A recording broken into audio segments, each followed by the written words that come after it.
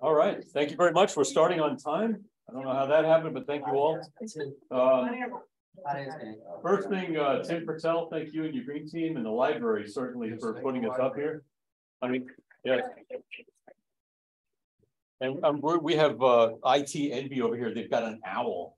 And what happens is that when you talk, it goes like this, and you're going to see, well, you're not going to see, but somebody's going to see that you're speaking, and it's going to go around the room. Right? Kind of weird, right? Yeah. Let's see. That's a good start, right? Mark? Yeah. Will this session be recorded? We're already doing it. Yep. So I have to be careful what I say now. We have one step. Well, yeah.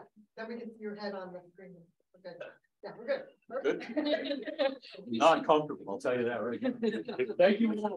Thank you. This is, I gotta tell a story. So back in 2019, we started a green team, an external green team for the climate smart communities in Riverhead. So I had to be there. So I got there, and I'm really sorry now. No, so it's all good. So what happens is that we worked, and this is the point we're at. But I'm also at the point now where 2 weeks ago I had a dream of 2 long tables with about 60 people at them, and I was doing a food scrap train the trainer program, and my dead grandmother was standing right in the middle. So you people are now responsible for my mental health. All the good things that happen are going to come to me. We're going to go around the room first, Mary. I think that's my notes. Mary Morgan, one of my partners. Everybody's my partner. Yeah, Takwi, go. Hi, I'm Takwi in Riverhead. I'm the president of the Calverton Civic. That's it. Hey, Mary Morgan, Southhold, and partner two in crime with Mark. I'm Dawn Carroll. I work for the North Fork Environmental Council, partners with Mark, and I live in Cutchogue. I'm Ann Murray. I'm the land use coordinator for Southhold for the North Fork Environmental Council, and I live in East Mary. I'm Jamie Hewing from Waterville, and I'm a member of the Southampton Town Sustainability Committee. I'm Beth Patetti. I'm the director of Green Inside and Out, which is a small nonprofit group based in Huntington, Up Island, and also on the steering committee of the Long Island Organics Council. Brian Sherman, Lieutenant Highways Commissioner of Public Works. Children. Sorry. Jason Blizzard, Town of Riverhead Engineering Department. We're doing in Town of Riverhead, Town Engineer, and Sanitation Superintendent. Joe Lamport, Ecological Culture Institute in Hampton Bays, and my official title is just Assistant Shoveler. Tony Romano, also with the Ecological Culture Initiative in Hampton Bays. And you don't shovel? The shovels. I'm the lead shovel. I'm Katie Plum. I live in Sag Harbor, East Hampton side, and I organize the East Hampton Farmers Market in Herrick Park and the Sag Harbor Farmers Market on Bay Street. Tim Patel, I had the Town of Shovel Island Green Committee. Sarah Gordon, I'm on the Green Mountains Committee with Tim, and I'm the planner. I do planning and sustainability at Sylvester Manor here on Shelter Island. Hi everyone, Nina Paul. I am supporting Mary in the Southhold Green Committee. Paul Gartside, I'm from East Hampton, and I'm with Ross Parent Environmental Committee at Ross School, and I'm also with Change Hampton. Gloria Frazee, this is the East Hampton side right here. I'm on the town's Energy and Sustainability Committee, and I'm also one of the people who just started the East End chapter of Rewild Long Island. Oh, I love that. Great. Hi, I'm Kate Rogers. I'm council member, town of East Hampton. I'm the liaison to the Natural Resources Department and to the Energy and Sustainability Committee. Hi, Paul Munoz. I'm the chair of the Energy and Sustainability for East Hampton, and I am also on the steering committee for Change Hampton. Oh, okay. Oh, good tie-in. Okay. I'm going to be brief.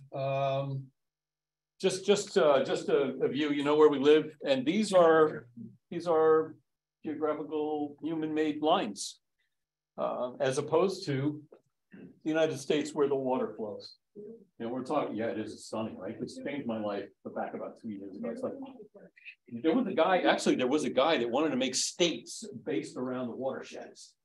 Right, it was kind of a little strange, but we don't think so now, because all the rain that comes down the end of the expressway thing on Riverhead comes here.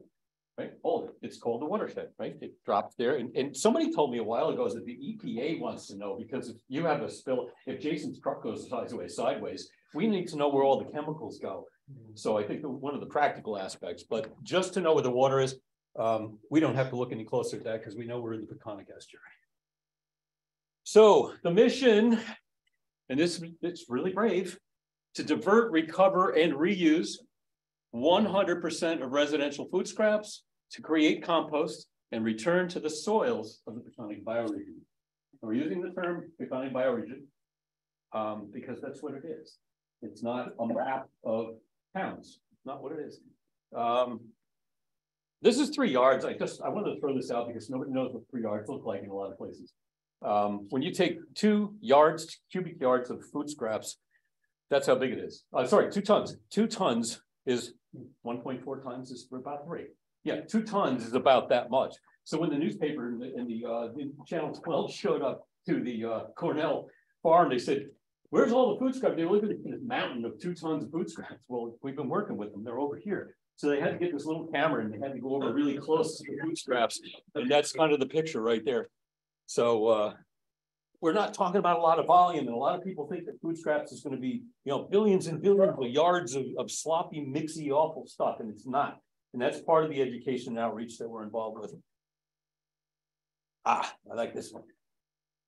On the left are our 4 sectors: residential, industrial, commercial, institutional, which is called ICI, and government. These are being phased in the Climate Leadership and Community Protection Act right now, where they started with these 3 at 2 tons a week. Right, so they back in 2022, a year ago, the food scrap law demands that if you're putting out 2 tons a week, that you've got to bring it to either an anaerobic digester or a composting facility. Well, guess what? We don't have. Okay, so they're off the hook. They don't have to do it. So this is not good. So the second part of this thing is that they just announced, the CLCPI just announced last week that they're going after the 1 ton people next year this time. Okay. The year after, they're going after the half ton. The year after, they're going after residential. That's the last one. Oh, schools, hospitals, what's the other one? Nursing homes, hospital and nursing homes, thank you. And then schools, and then here. We are starting here because we have 160,000 people to scrape their place in the Peconic bioregion. And that's 40 tons a day. It's not a lot. It is a lot, but it's not a lot, right? And that's on 100% compliance. Add another 30% for these, and it's only 55 tons for the entire group, right? And that's if everybody chips in. You had a question, Tony. No, my question is, do you have any idea in the bioregion what the number of institutions there are that meet the current threshold for? That counted it for us? Yeah, I thought you had said it was like under a dozen. Oh, for Riverhead, we've got 8, and I can name them all. Yeah, it was 8 right? in Riverhead. Right, and there's none in Southold. I don't think there's even any in the other 2 towns. I really don't. 2 tons a week. Oh, your grocery stores, the big grocery stores. You don't have big grocery stores, right? Not even IGA. There's over 200 for all of Long Island, Right. Nassau, and Suffolk. Right, 100 out of 100, split down the middle, a little over 100, little over 100, right? But it's still, all right, so let's talk about the big numbers really quickly. Residential in Suffolk County is $1.5 million plus Nassau. We're thinking in terms of by county right now, so that's 3 million. It's 750 tons a day from here. It's another 200 or 300 from here. All right, another 3. You're talking about 1,000 tons a day for 2 counties. I've been involved with discussions that we're starting up this whole thing with the county, with Al Krupski, Peter Scully, Sarah Lansdale, a few other people, and they're talking about doing this county-wide. We also want to look forward to the idea that the EPA is coming at us with a food scrap law. Right. So I'd like us to get ahead of this so that everybody says, I don't care if you have a law, I'm already doing it. So I want to be proactive, plus one. So there's 3 the senders and receivers, I got that idea from the what do you call it? What the TDR? Transfer development rights, thank you. No acronyms, please. Don't you don't break my charts for breaking up. So yeah, so we have sending areas, we have receiving areas. Well, I figured that kind of works. Here we have people who make food scraps and we have people who receive the food scraps. This is the list. And in between, this is the hard part, and we keep stumbling on this. This is the really hard part, is the transportation, right? So you may find residential brings it to their backyard, 30 feet, or they want to bring it to the South Old Town Transfer Station in a green. We don't have them yet, but we're going to talk about green bags. Or Drew's going to pick them up at your curbside, right? Curbside pickup. Or we're going to get the carters to do a third day instead of recycling. They'll do greens. Small private business pickup, and Jason and I are buying a truck. I want to buy a truck so bad. So anyway, and the economic opportunity of all of this has a great impact on what we are bringing to the public. Small business, trikes. I mean, the New York City people had trikes, like ice cream carts, and they were picking up the food scraps and they were peddling this stuff. This is going back almost 20 years. So I'd like to get that momentum back up. So the receiving areas, and remember that this is going to go like this. Backyard garden, 10 neighbors on rotation, except not my 10 neighbors, right? I don't work well with them. Community gardens, whether it's pollinator or food. County is talking about setting up community pollinator gardens with the little pocket parks, little orphan parks. We're in discussion with Sarah Lansdale about that. And sure. You guys are already doing it. You're introducing this. That's right. All right. So this is another place where this product could go. School gardens, the schools. We've got a couple of people represented here. I'll send the slides to you. Don't worry. It's okay. I'll send them to you. Small, medium, and large farms. We started with a great idea. It's only a ton a day, and the farms are saying, like, could you do the work for us? So this is why we want to think about providing this as the Peconic biomix, or something that's certified organic eventually that we can make and sell. Private composting facility. We may have Glenda Alvarado on the call today. She's from Grounds for Appeal, a young woman, minority woman, single owner business kind of model, right? The private enterprise model, right? And we're going to talk about private equity, public-private partnership, and municipal composting. I think those are the only three we can come up with. You may find variations of that or something a little finer, but the thinking about one model, one business model, one business model. This is Mary's puzzle. And if you notice, she's put all the pieces in the middle. She has the only piece left.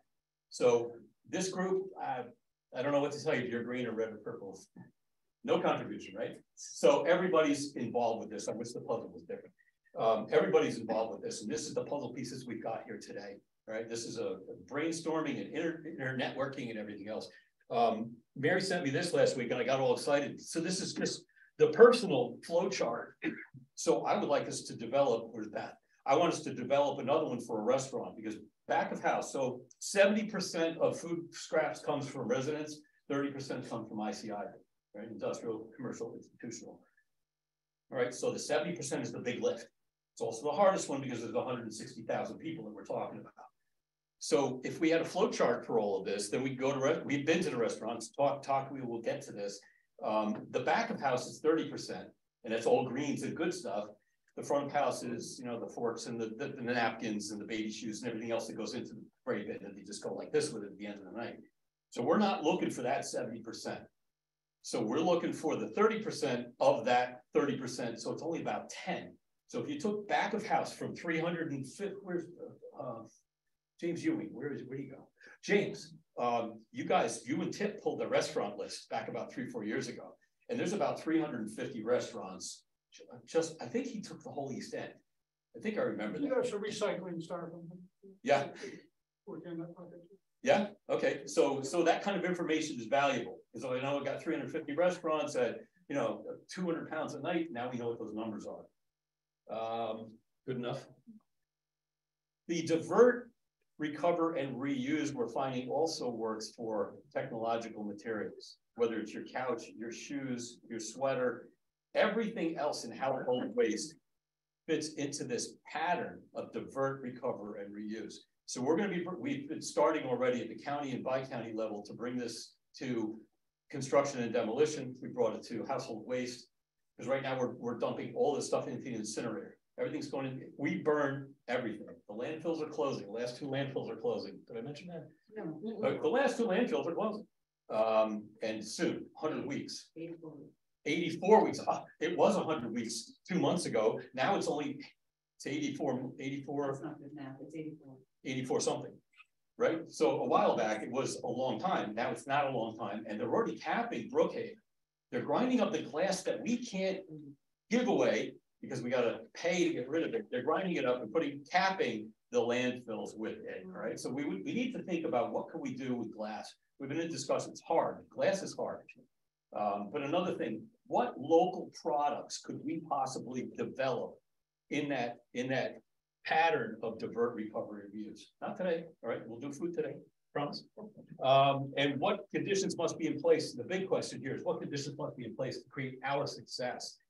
Because 2030 is roaring at us. We have solid waste management goals that we've got to meet, and we intend to help to do that. That's part of our plan.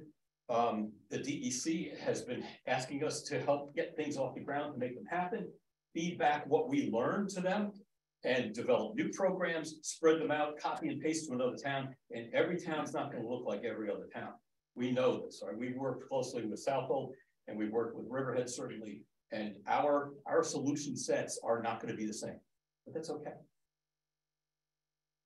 That's me. It's the shortest I've ever spoken. All right. Mary Morgan, please.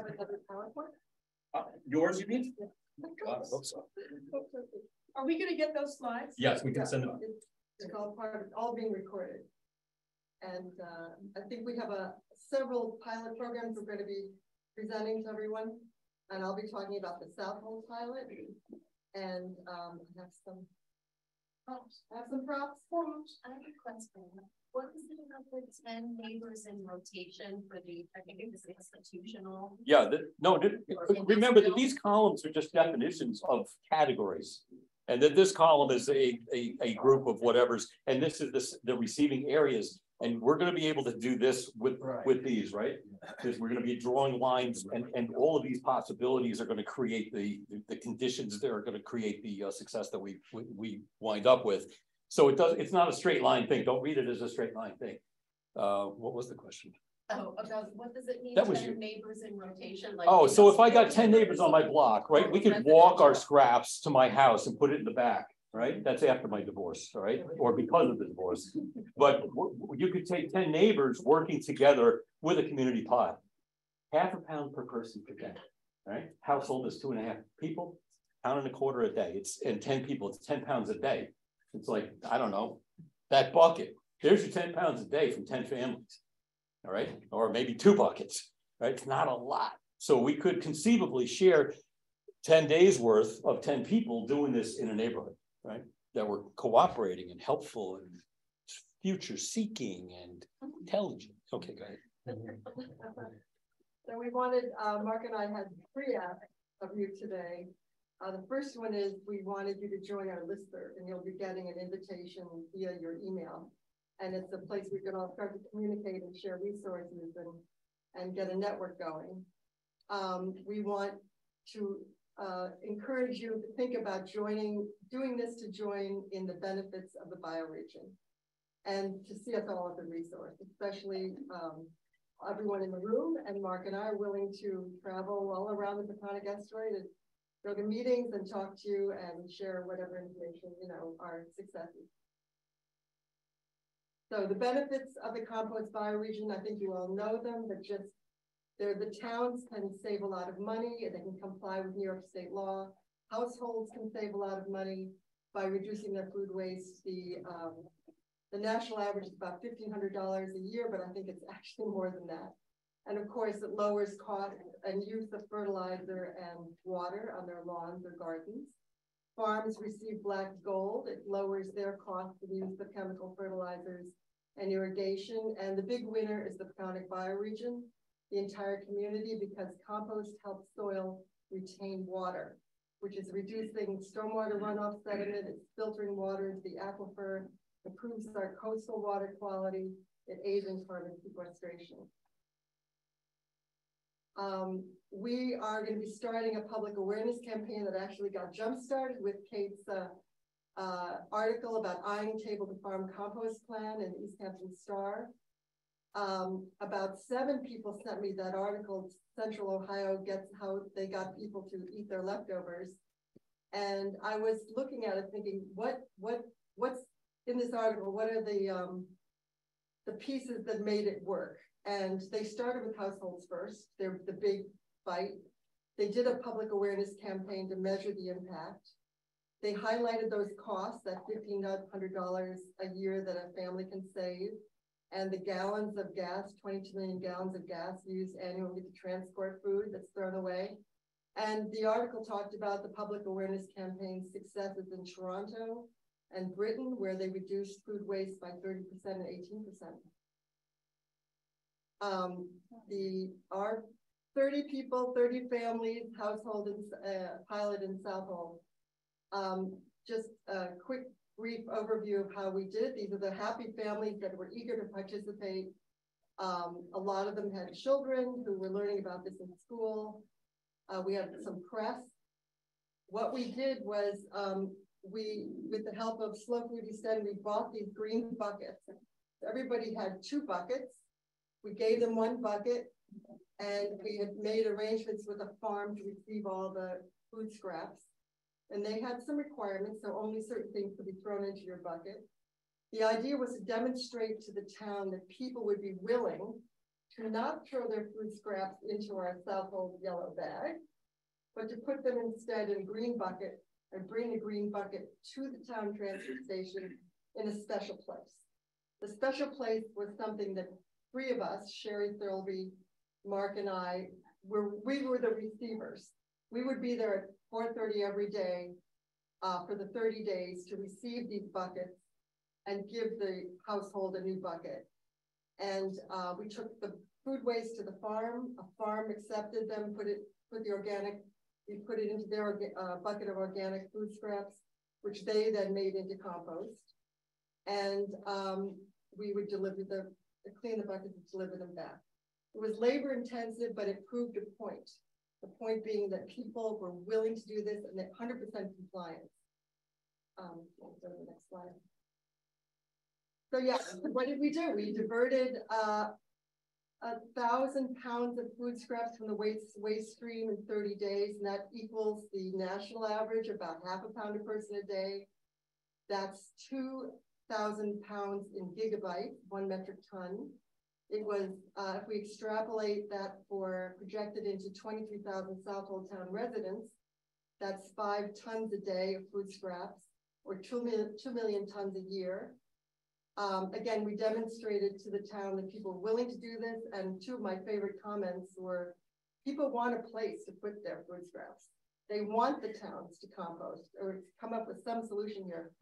And a lot of people were shocked at the volume of food scraps they had, and they were committed to lowering their waste.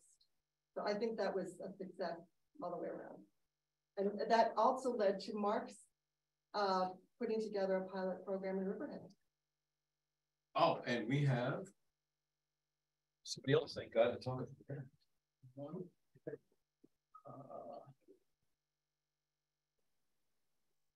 Who's next? Talkley? No. Yeah. Riverhead. Yeah. Oh, Riverhead. Oh, would you like to speak, Drew? Sure. Okay. No slides for you. No slides. Sorry. We had a program that lasted between August 4th and November 21st, almost 4 months. We had 10 households, 4 restaurants, and the senior center in Aquabot. The senior center was probably our largest producer. We would pick up from the restaurants typically once a week, depending on the preference of the restaurant. And we would pick up from the residents, the 10 residents, twice a week.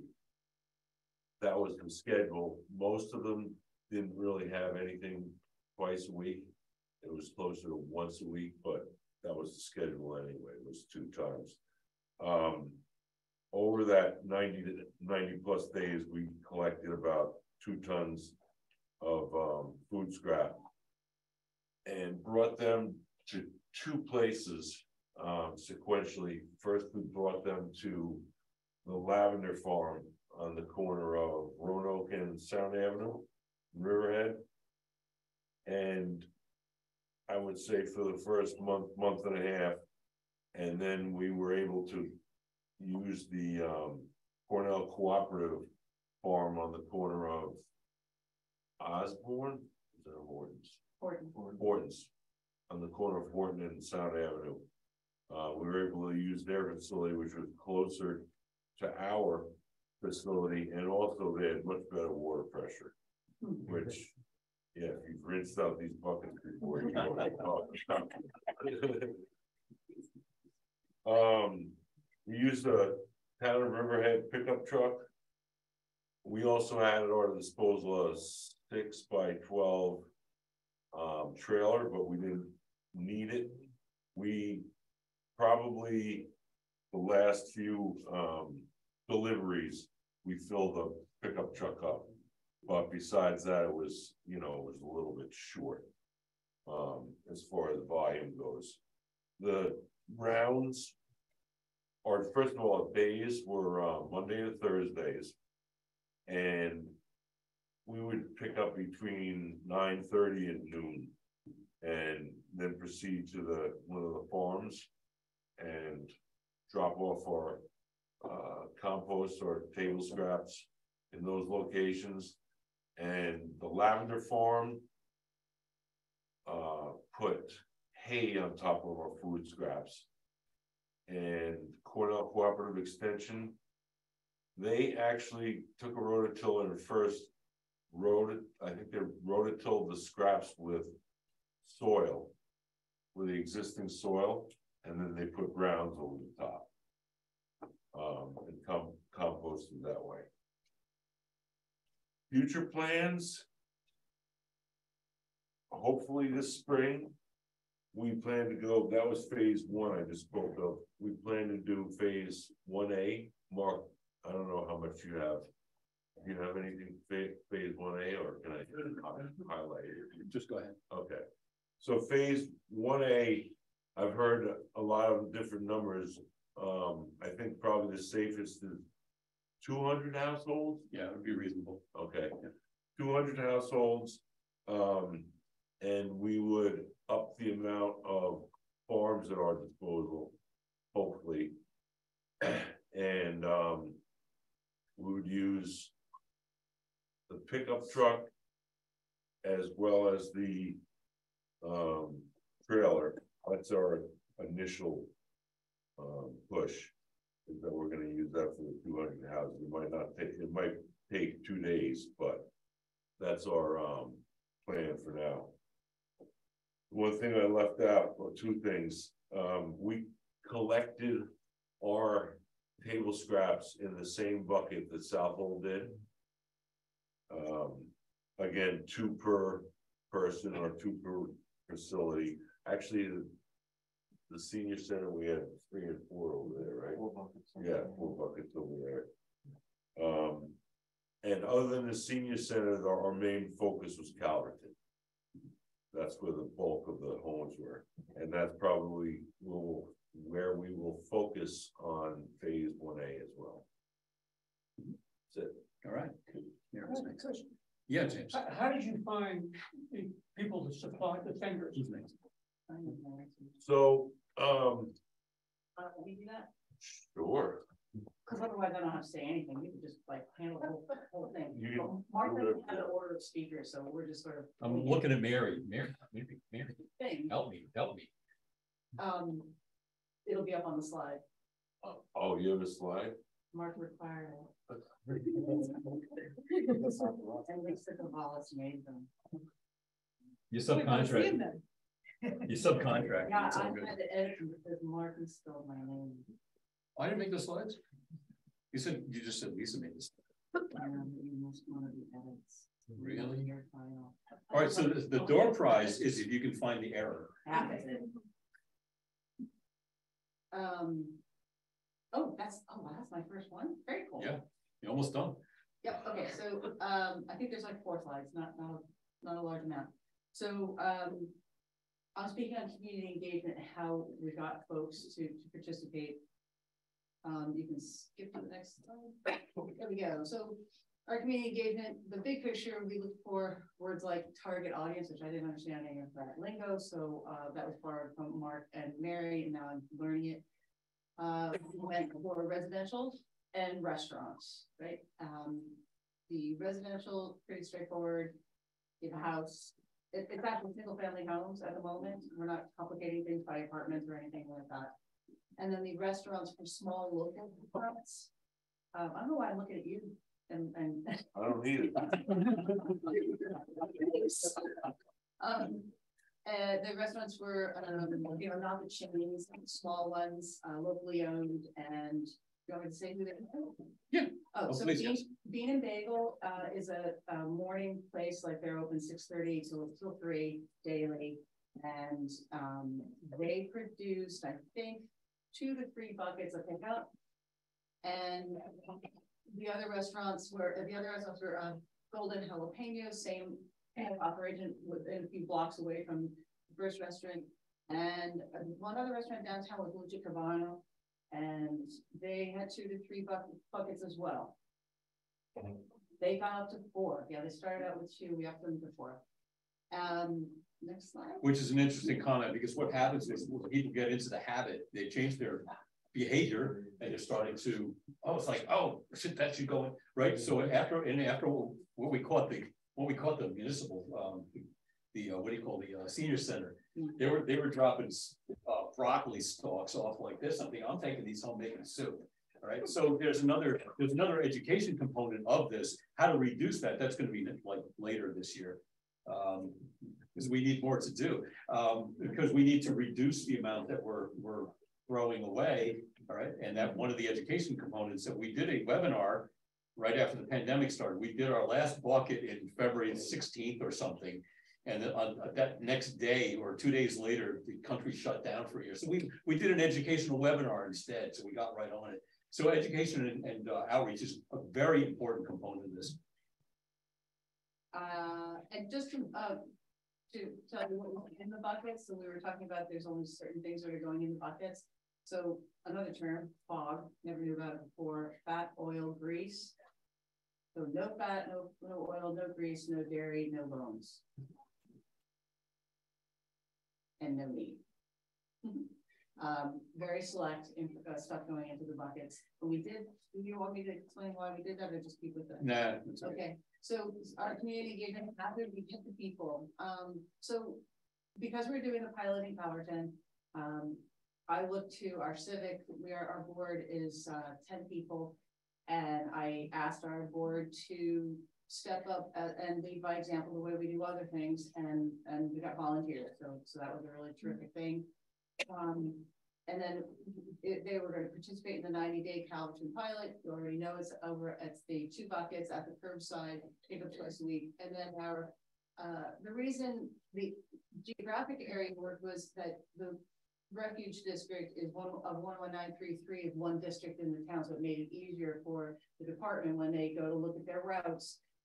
It made more sense to stick in one district, don't cross the boundary to the others. However, our district is really big, so they had to go from the east side of it all the way over to the west side of it. So I'm on the east side of it, and Bean and Bagel and more of the residents in Timber Park were on the far west side, and we're talking about several miles across. So we still tried to make it easier, and if we had many more people versus the 10, that would have been a little more complex, but we tried to make it as simple as we could of the districts. So we're all in one district. Go to the next slide. So our community engagement was public-private partnership. You already understood we're the civic, there's a nonprofit, there's government agencies and schools. So under the civic, it was created under Greater Calverton Civic, and that's me. Nonprofit was North Fork Environmental Council, which actually I should just step back one moment. Folks that were involved in the effort in Riverhead were Mark Hogner, Lisa Gavalas, Barbara Glass, myself, Drew Dillingham, Jason Blizzard, and Shannon Clifford from the engineering office. So those are the folks that were sitting around the table each time we had a meeting. So those are the people who are and Beth, yeah, we got, dragged Beth she got in. dragged in. She got dragged in. We dragged the grant writer in, so we and start we talking involved about our grant writer from the town as well. So the nonprofit that was represented is North Fork Environmental Council, represented by Lisa Gavalas, who's a board member there. Government agencies for the town of Riverhead Engineering Department with Drew Dillingham, Jason Gillis, and Shannon Clifford. The town of Riverhead Environmental Advisory Committee was Barbara Blass, and schools was now schools we haven't picked up from, right? We're planning that. We're doing an education component, and those two schools that are in Calverton, there's only two. They're both one's an elementary school and one's slightly larger. It's an elementary, so I don't know what grade they go to. All grades actually, because of the charter school. So Riley Avenue Elementary is up till 5th grade, and Riverhead Charter School, I think they go all the way up to graduating you out, but I don't know that their population has gotten that large yet. And they've acquired it, just an FYI, they've acquired a new property further east in the town on Sound Avenue, and that's going to be their high school. So they're gonna have both. So those are the two schools that are in Calverton. And I think that's the end of my story. There we go. All right. Any questions for Talkwee? Yeah. Just back up a minute. The food scraps that you're collecting, did you say no meat, no shit? Yeah, no fat, no oil, no grease. Mary, are you trying to do it the same way? She did. That's where our example came from. Because that's a very hard ask. It's kind of easier than you think. It's kind of easier than you think, because really what people are doing is they're really scraping whatever they're doing immediately into one container. All they have to do is look at what they've got and go, fat, oil, grease. Nope, this. So you ask the question, is it fat, is it oil, is it grease, is it meat, is it dairy, is it bone? And it's also not that hard for restaurants to comply with. That's the front of the house idea. Yeah. Most restaurants operate, they can actually deal at the front of the house as in food prep, just separating the greens out. And they also, with the fat, oil, and grease, they usually have a pickup, some scrap. They're already, right? Yes, they're already collecting that for biofuel purposes. Yes, we're not looking to have to separate. Set up in Nova Scotia where it's mandatory. Everyone has the green bin, and they have the recycle bin, and then you have your garbage, and you cannot mix it up, otherwise they will not pick it up. But I don't remember separating meat or dairy. Well, so the reason for is thinking the same question. The reason for doing that is so that we could include organic farms easily, without as many barriers to begin with. Right. And I'm just going to do one extra thing because it's not on my slides. But what we did, we went to NOFO, North Fork Organic Farmers Organization, and we found out the answer to organic was how do the organic farms deal with what we've got, and their math was as long as it's 165 degrees for 5 days, they've met their standard. All right. They still have to be certified by their certifiers, right? And each farm is going to be different on how much volume they have and how long they've had their files, but that's going to answer it for them so that you can see that. Mark's finding out who to speak to. No, I'm actually inviting Glenda. She comes from Center H, and she's got this the only compost operation that we know of, commercial operation. She's taken in 8 tons a day maximum DEC allowance. Is she ready? Yep. Yeah, really? Is she speaking? Hello. Can you hear me? Wait, can we hear you? Hello. Can you hear me? Can you hear me? Oh, hold on. I got a little thing next to her over here. Huh? No, that's you. Oh, there you go. I think the owl was off. Oh, did the owl fall out? Hello. That owl. Hold on. Yeah, all right, Glenda, can you try to speak? Let me see. Hello. She may be muted on her end. It's the power on it. Yeah. Is it in the back? Like there? Mic off. Power. Oh, sorry. Hope nobody from Audubon is here. Yeah, you want to do that? Yeah. And I've got a mic here. Do you want me to call Beth? It's on, she's on, but All right, hold on. she's there. Okay, go. Judy can hear me. She's on another. Red. Go where else? Gonna need like yellow or green next. That's All right. red still. Press that again and it'll hold. That was the mute. Okay. Mic off, mic on. Red is bad, green is good, right? Yep. Try the front, try it 180. Okay, we can hear you. Oh, okay. Okay. You want to put that over front of the mic? Is that helpful or not? Re-recorded. Can it help? Hi, Glenda. Hi. How are you? Good. You want to speak up, I think. Okay. Okay. Here. Can you hear me now? If we listen really carefully. Oh gosh. Because there's an echo on the Zoom. Like I can hear myself. Right, but we're not suffering it here. So. Okay. So let me mute myself on Zoom. Okay. Good idea. Is that better?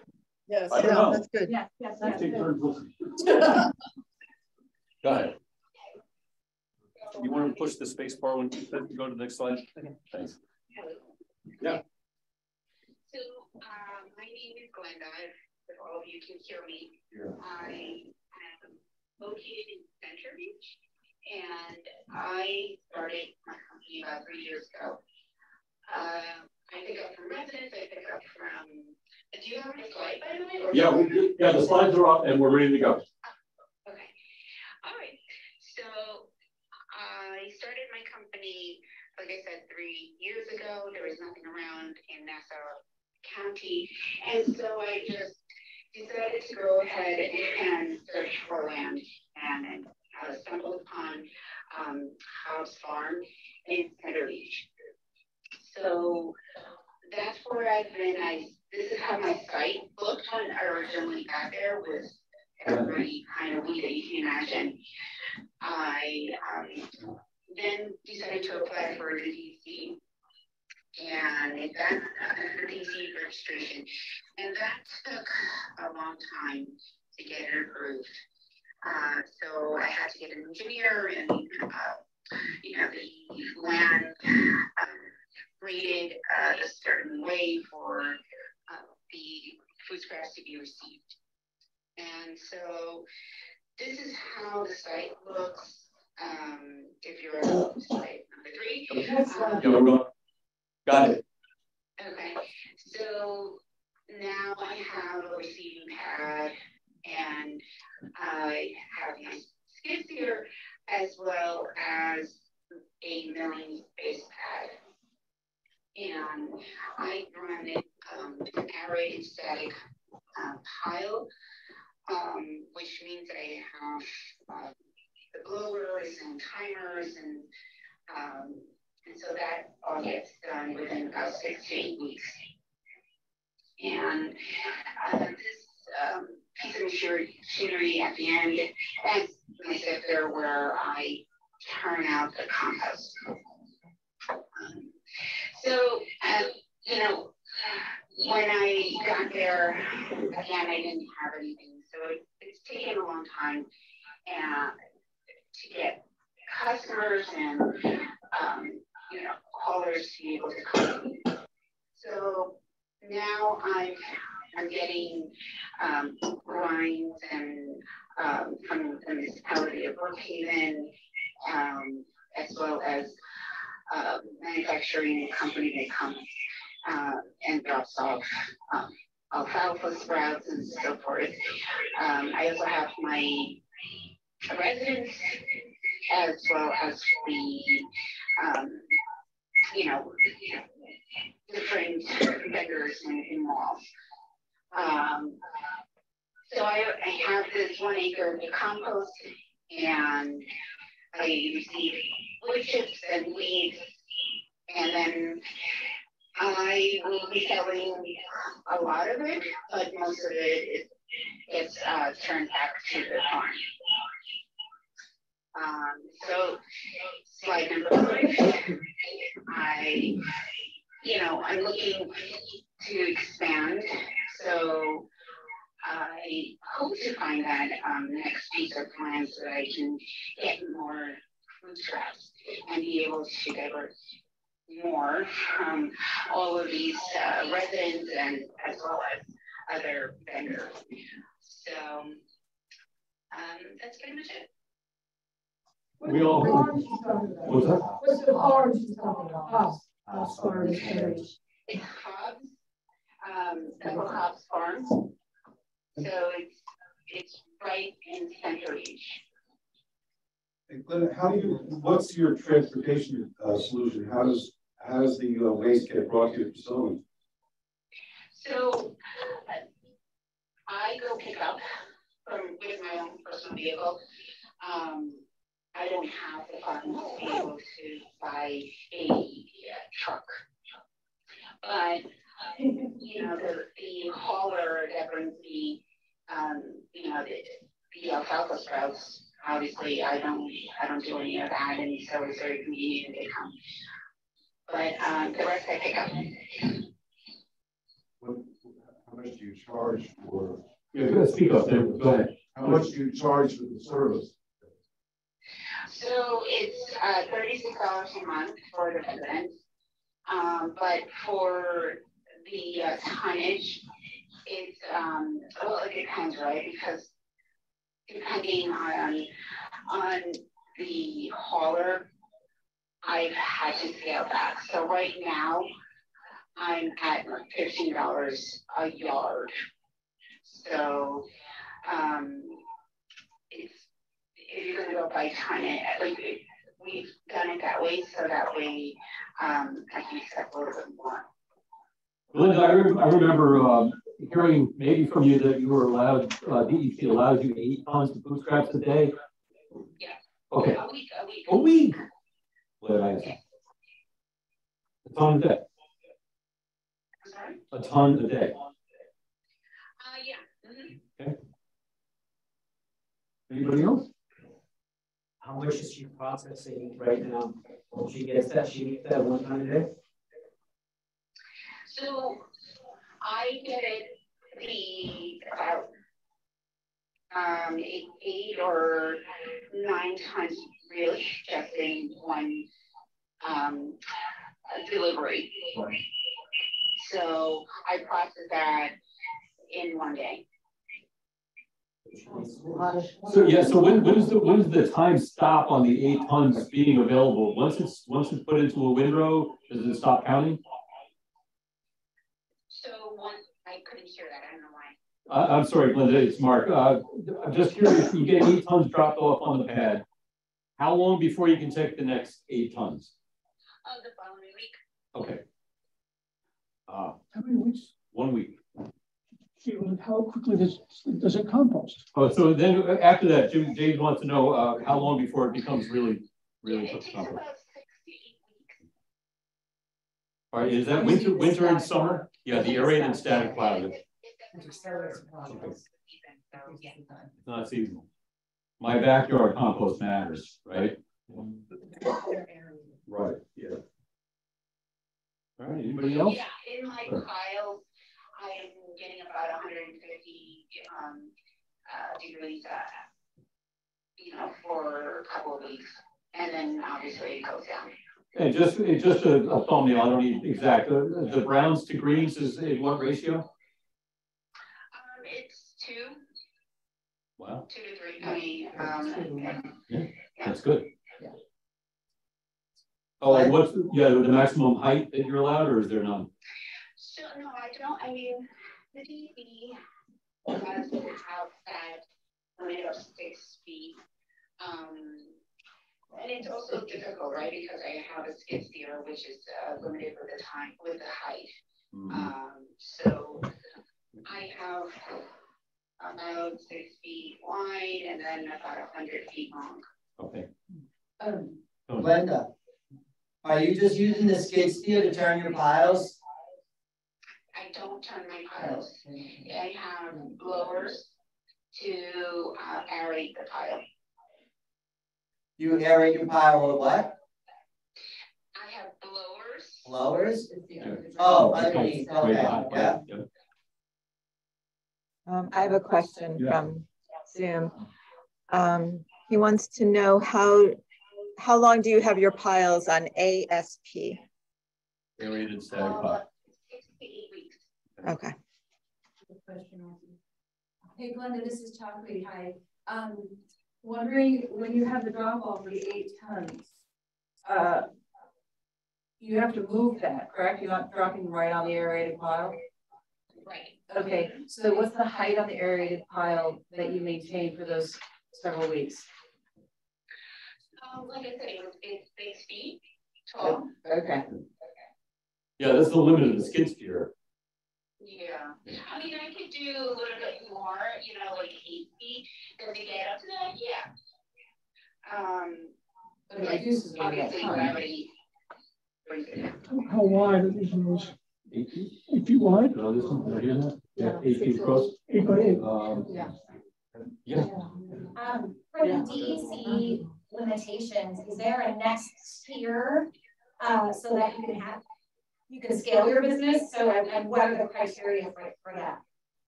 Yeah, so there is a possibility for me to get more or be allowed to do more. But yeah, again, I have to go through the process of applying for that to be allowed to get more. Just before I'm able to apply for registration, yeah, because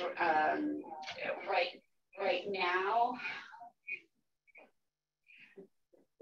I'm looking at a lower level before I get to like this huge commercial site. So at that level, I need to apply for certification and versus registration. Gotcha. Yeah, Paul. I had a question on, so the bulk of your business comes from collecting or from selling or from both, which is greater? Well, considering I've been in business for 3 years, it's been, and COVID hit and everything, right? It's been a little bit difficult to get business. So really, this year would be, it's my first year that I'm going to be able to sell the compost at a larger scale. Last year I did sell some, but you know, the business of getting those food scraps was difficult. And now that I have a hauler that is bringing me the food scraps, it's much easier, and I can make it faster, and also like just getting more product. Glenda, a follow-up question to the tier system with the DEC. Could you give us the first tier? Is it something like 3,000 pounds or tons? Yards? You know, I don't remember exactly. I forgot what it was, but it, I have to look it up. How many yards can you have on site at one time? For that facility, it's a lot different. Okay. We're able to process 10,000 yards of compost. So you're allowed to have 10,000 drops at once? Well, not at once, but throughout the year. Not our throughput is 10,000 yards. But you're allowed, I'm looking to ask for the answers for what's allowable from the DEC, not what's possible physically. I thought that's what's allowed for the DEC for us. For our registration. I have another question on Zoom. Yeah, go ahead. What is your contamination rate and how do you deal with contaminants? You know, it's been, I do everything manually.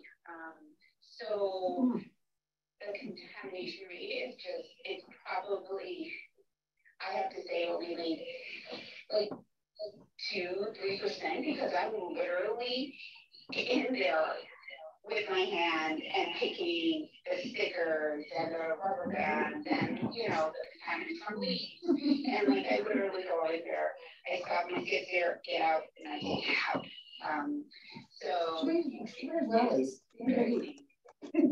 Yeah, she's very conscientious. We've been on it. Glenda, what about a tour? If somebody wanted to take a tour of your place?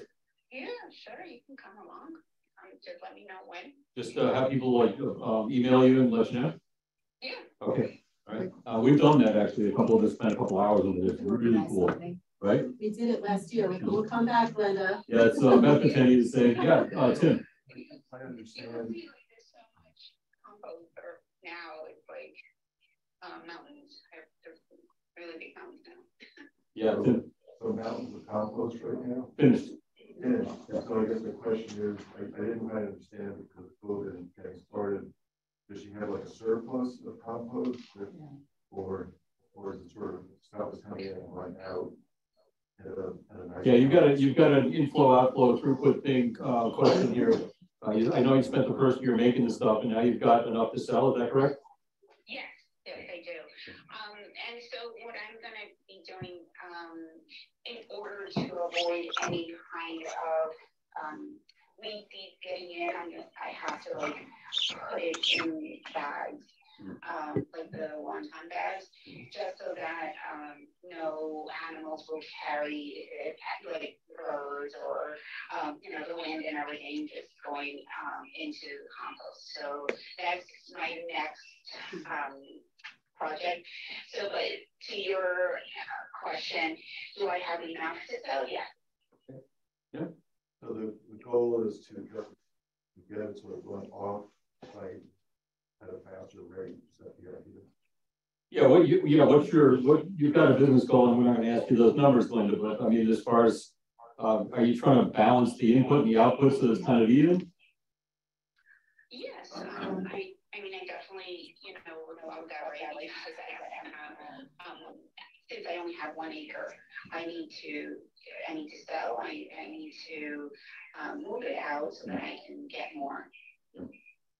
Yeah, a real business model. Yeah. So the last question, Glenda, is who are you selling to and how do they get it? So I have, a connection that this person is able to deliver for me. I don't have a truck that I can actually deliver.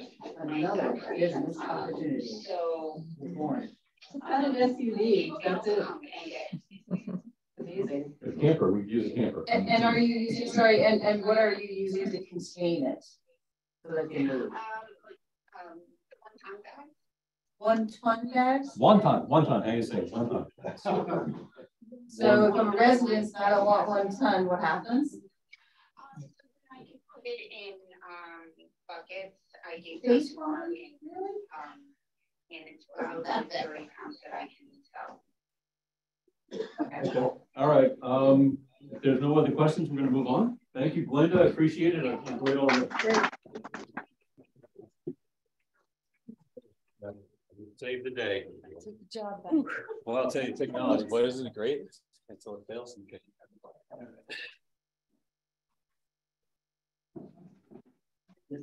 I know. Is it from? There it goes. Do it again. All right, I'll give it another port. How about that? Any port this storm? All right, who's next? I'm thinking ECI, yeah? Don't be arguing over there.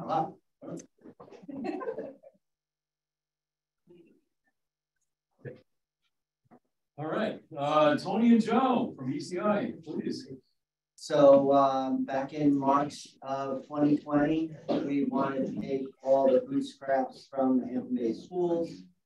So we set it up where we were going to pick it up from 2 schools. They were going to put it in the freezer and a metal garbage can.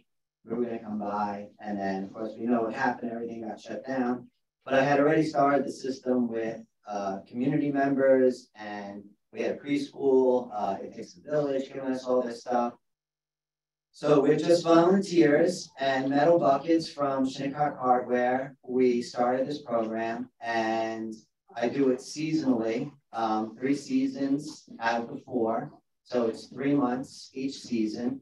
And the bucket costs $25. You pay $40 the first time, $30 after that. And you get to bring your compost to the garden at St. Joseph Villa. You get to record it in a notebook on site and weigh it, dump it, and that's all you have to do. I was fortunate to be friends with a cabinet maker who had given me between 300 and 400 garbage bags of maple shavings, which are the perfect ingredient for carbon because it holds moisture, it holds air, it's light to carry, it's easy to work with, and it was free. So we also use the mulch leaves on site. We also use the topsoil from Good Ground, which is amazing topsoil because it has a lot of sand in it, so it has a lot of filtration built into what's available to us on site. So what I've been preaching as I do 2 bins at the Quad Beach Club for 3 years now, and now I'm doing a site at a cemetery in Southampton, is best practices mixed with local and easy, whatever works the easiest. So in Southampton at the cemetery, I used logs that were already there to make my bins. And then I used the waste from the cemetery as the carbon. And I had the most amazing bins with the most amazing black gold being created at that cemetery. At the villa, where I've grown it from 1 bin to 4 bins, pretty much it's done by hand. I have very little rubber bands and plastic scraps I pick out, but I do them by hand, just like Linda. And we turn it by hand. We don't use any machines. We hand screen it through 2 different screens, a 1/2-inch screen and a 1/4-inch screen. And we put the fallow season, the winter season that people don't get a finished product from. They just contribute. We use that in the garden in the spring. So it's March to June, June to September, September through November, and then November back to March.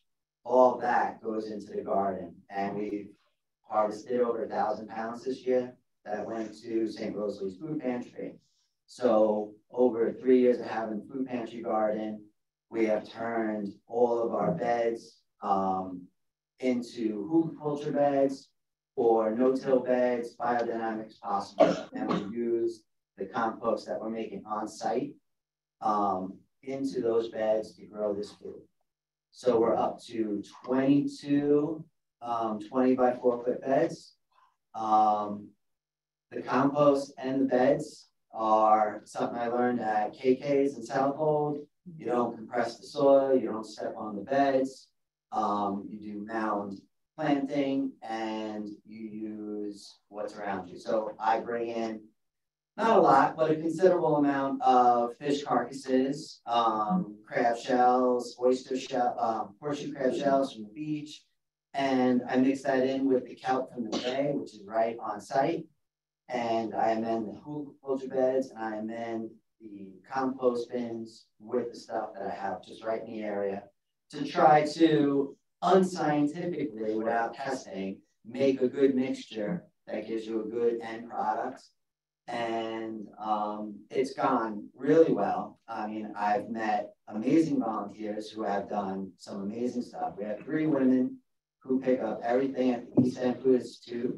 So we've taken 12,000 pounds from the commercial kitchen in Southampton over the last 2 years. And some of it does go to local chickens. Some of the people who pick up have chickens or know people with chickens. So chickens get first pick on some of this beautiful produce out of college. And then the rest of it comes to me either at the cemetery or at the villa.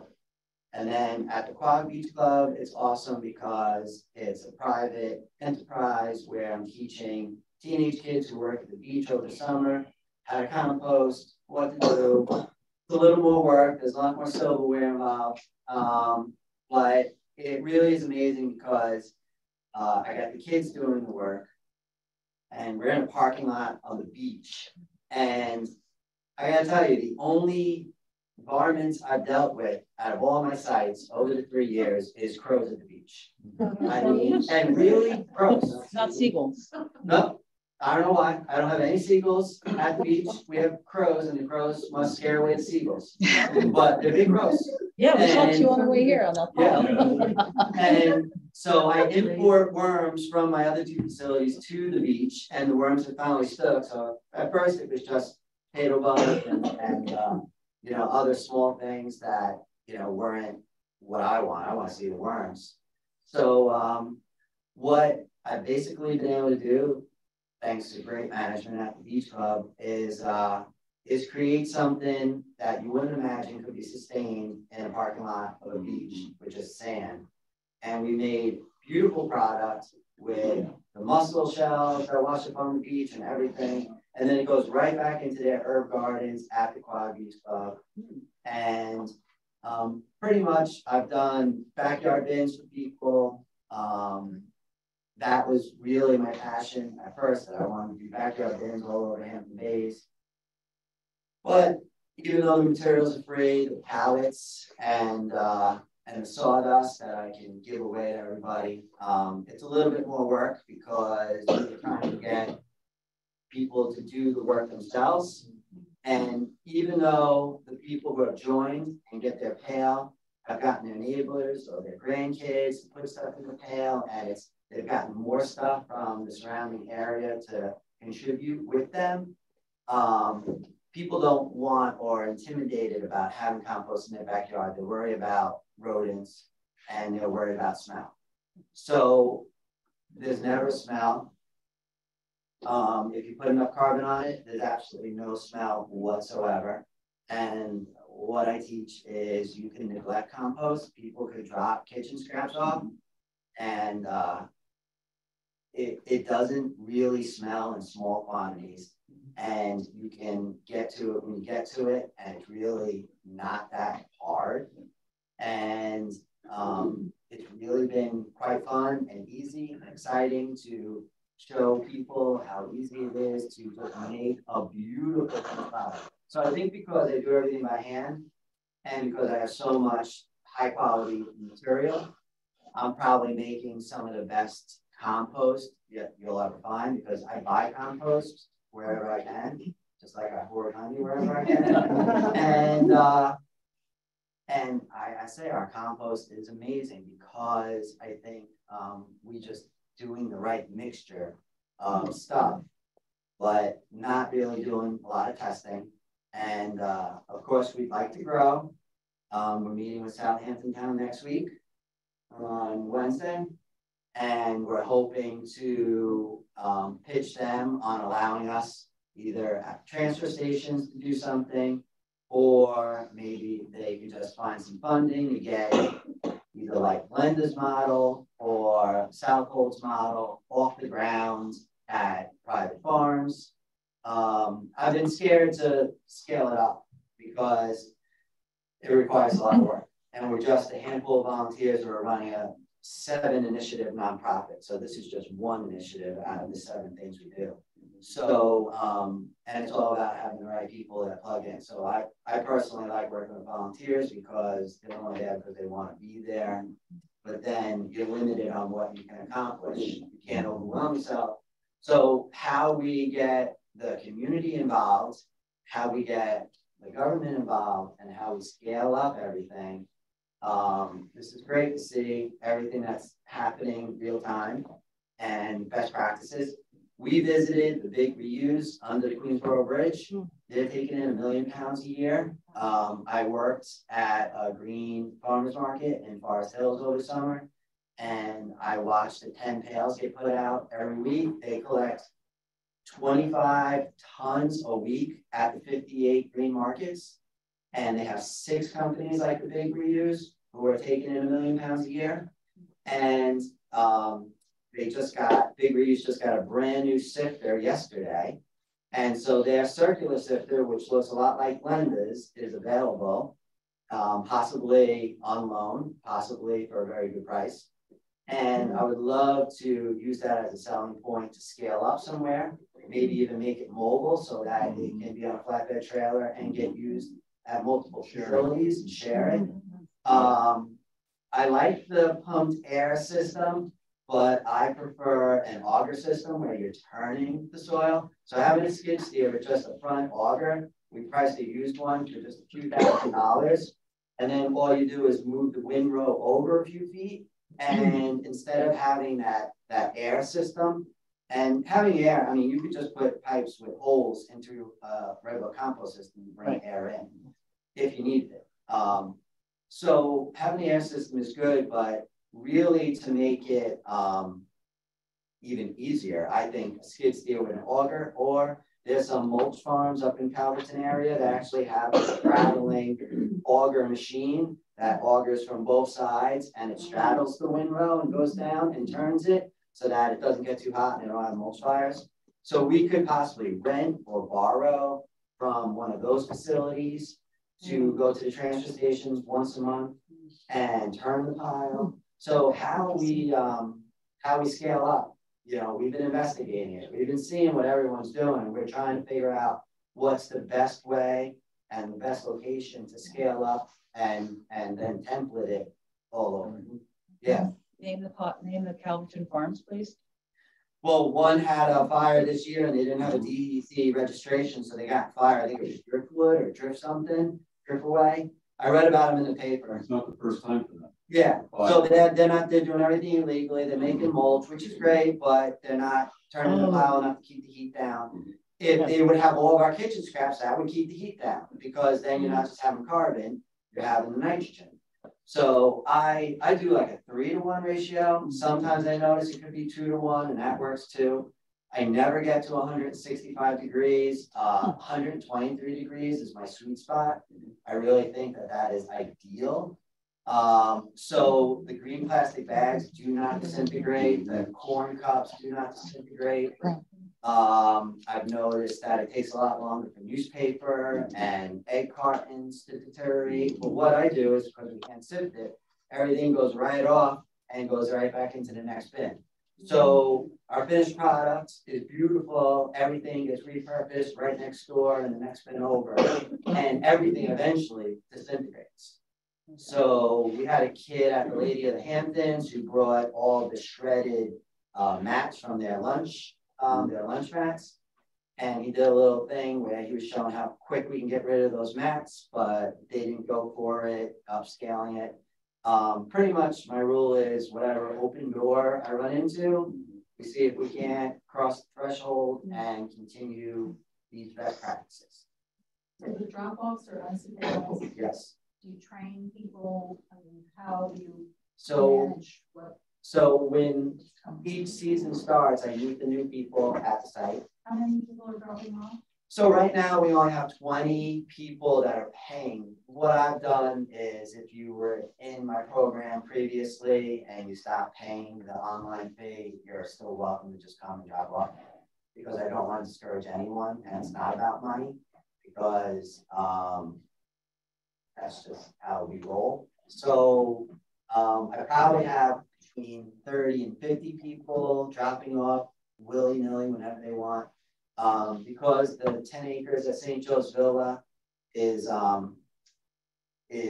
they gave us the first 2 acres next to Lynn Avenue. So people can come in, pass the garden, go to the bins, weigh their stuff, drop it off, and be back out. And none of the sisters or none of the retreat groups that are going on farther in on the property are being in any way disturbed. And I've had no bad actors yet, as far as nothing's being stolen, no fog being dropped, and everything's gone perfectly so far. I'm sure as you scale up, you'll get more garbage and plastic and stuff like that. But up to this point, because I think people are just so excited to participate and have an avenue to participate, that once again, just like with the volunteers, the participants are doing their best practices. And so we tell them once, we really don't have to tell them again. And that's just how it's been now for 3 years. So you have to say no meat, no dairy policy? I do. At my house, I've had 3 bins for 20 years, and I do meat and dairy. and there's no issue with meat and dairy. It does disintegrate just as well, and everything else to eat it. The worms are very happy. I've noticed that the worms in my Craigslist $20 rotating metal bin that sells at $400. The worms do amazing in that. So yeah, the above ground one, the metal composter that spins, I grow worms 10 times faster. And maybe it's because the worms go back down in the soil and disappear on me. And worms do disappear at certain times of year. I'll find no worms. And of course, right, yeah, the wigglers. And I mean, of course, on the full moon, when you take the top off the bin, there's a million worms.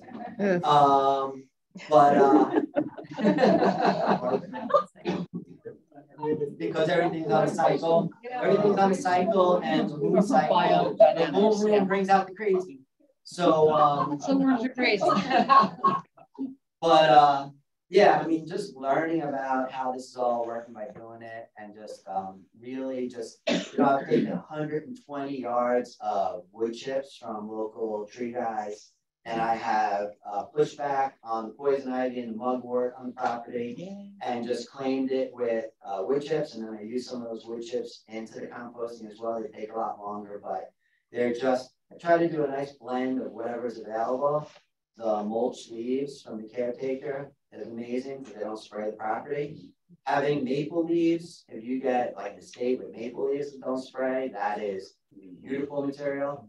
So KK's in Southhold, he taught me a lot, Ira. The maple leaves are the best. His compost was amazing. And cow manure. I have chicken manure available to me, which I use occasionally, not often. I have fish that I use occasionally, not too often. And that's basically it, just the maple shavings from a cabinet maker. But what about the pine needles? Yeah, so stuck over here, sorry. yeah, I don't, my speech doesn't rely on my slides. He did a DAC presentation to Southampton. That's my worm pants, because the worms are really happy when I wear them. Who are you meeting? Mark, go back, yeah. Go back. Yeah, just go. So let me just take the, yeah. So Tony's kind of described, you know, the start of where ECI began and where we've gotten to over the last 3 years. But as Tony said, we're now looking to scale up, and the scale up really requires, as we think about it, some sort of cooperation beyond being a 100% volunteer organization, which we've been up until now, and we're pursuing the idea of doing this in collaboration with the town of Southampton. We have, you know, been knocking on the door. We haven't gotten anywhere yet. We do have a meeting scheduled next week with the decision makers there. Hopefully, Mark will be able to join us because I think we, you know, one of the things that's very helpful here is creating the sense of what's going on regionally to give a little bit of backbone to the town officials, because they're, you know, they're a little bit gun shy. There's been bad experience in the town with their brown recycling. The town of Southampton is set up differently from Riverhead because we have 4 transfer stations in the town still, which creates an opportunity. It's not a great opportunity in the sense that the way the current waste disposal in the town of Southampton works, there's private haulers and there's the transfer stations. And the vast majority, 85% estimated, goes through private haulers. So there's only that lesser percent of the residents bring their trash directly to the pick, what do they call it, the bag and pay system. The green bags. The green bags. So it's 50%, but that gives us an opportunity, I think, to develop a pilot program in conjunction with the town. Now, you know, this gives more visibility to what we want to do. The town, you know, can put its imprimatur on it and help us scale up. But more importantly, the transfer station creates an opportunity if we create compost on site there. People who are bringing their trash already to the transfer station can just separate out their greens and dump it directly onto the pile. That's the concept that we're looking at. Now, obviously, you know, one of the major advantages also of doing that and cooperating with the town is that will open the door to some sort of access to funding, either from the state or when it becomes available from the EPA. We're very interested in further discussion with what you've been doing in Southold about grant or Riverhead, the grants that you've been working on, because that's the next key step for us in order to get access to the kind of equipment that we want to scale the operation up, whether it's getting the screener or that we need, or to turn the equipment to turn the windrows. That's going to be where we need the help from grant funding. But our vision still is to make it as much as possible and keep the volunteer component, because we think that really adds a lot to the mix. That in terms of helping build community awareness, that's going to be really a key element. You know, we're kind of on the threshold. Really? Knocking on the door. We need to talk. There's so many things you touched on that we want to. You got a lot going on because the volunteer component, the community engagement, the community building, which we're putting up on the website for it to see, and all of this is here. Well, I think that's right, and I think also, you know, even from the level that we're currently at, stepping it up to the next level. The community engagement is so important because this is all about building awareness. We're still early days, and you know, going back to your charts, Mark, if we want to get to high, you know, level of awareness and penetration in terms of capturing food waste, it's all about community awareness. And in Southampton, 85% of the people who are using private haulers, you've got to get to their heads, right? And make them realize the importance and the value of this. So that's kind of our notion. Hopefully, you know, this time next week we'll have a further story to tell if we're able to, you know, get buy-in from the town to buy into the pilot. Yeah. So two things to what you mentioned about the municipal part of things and getting to the heads of the folks who are using the private haulers.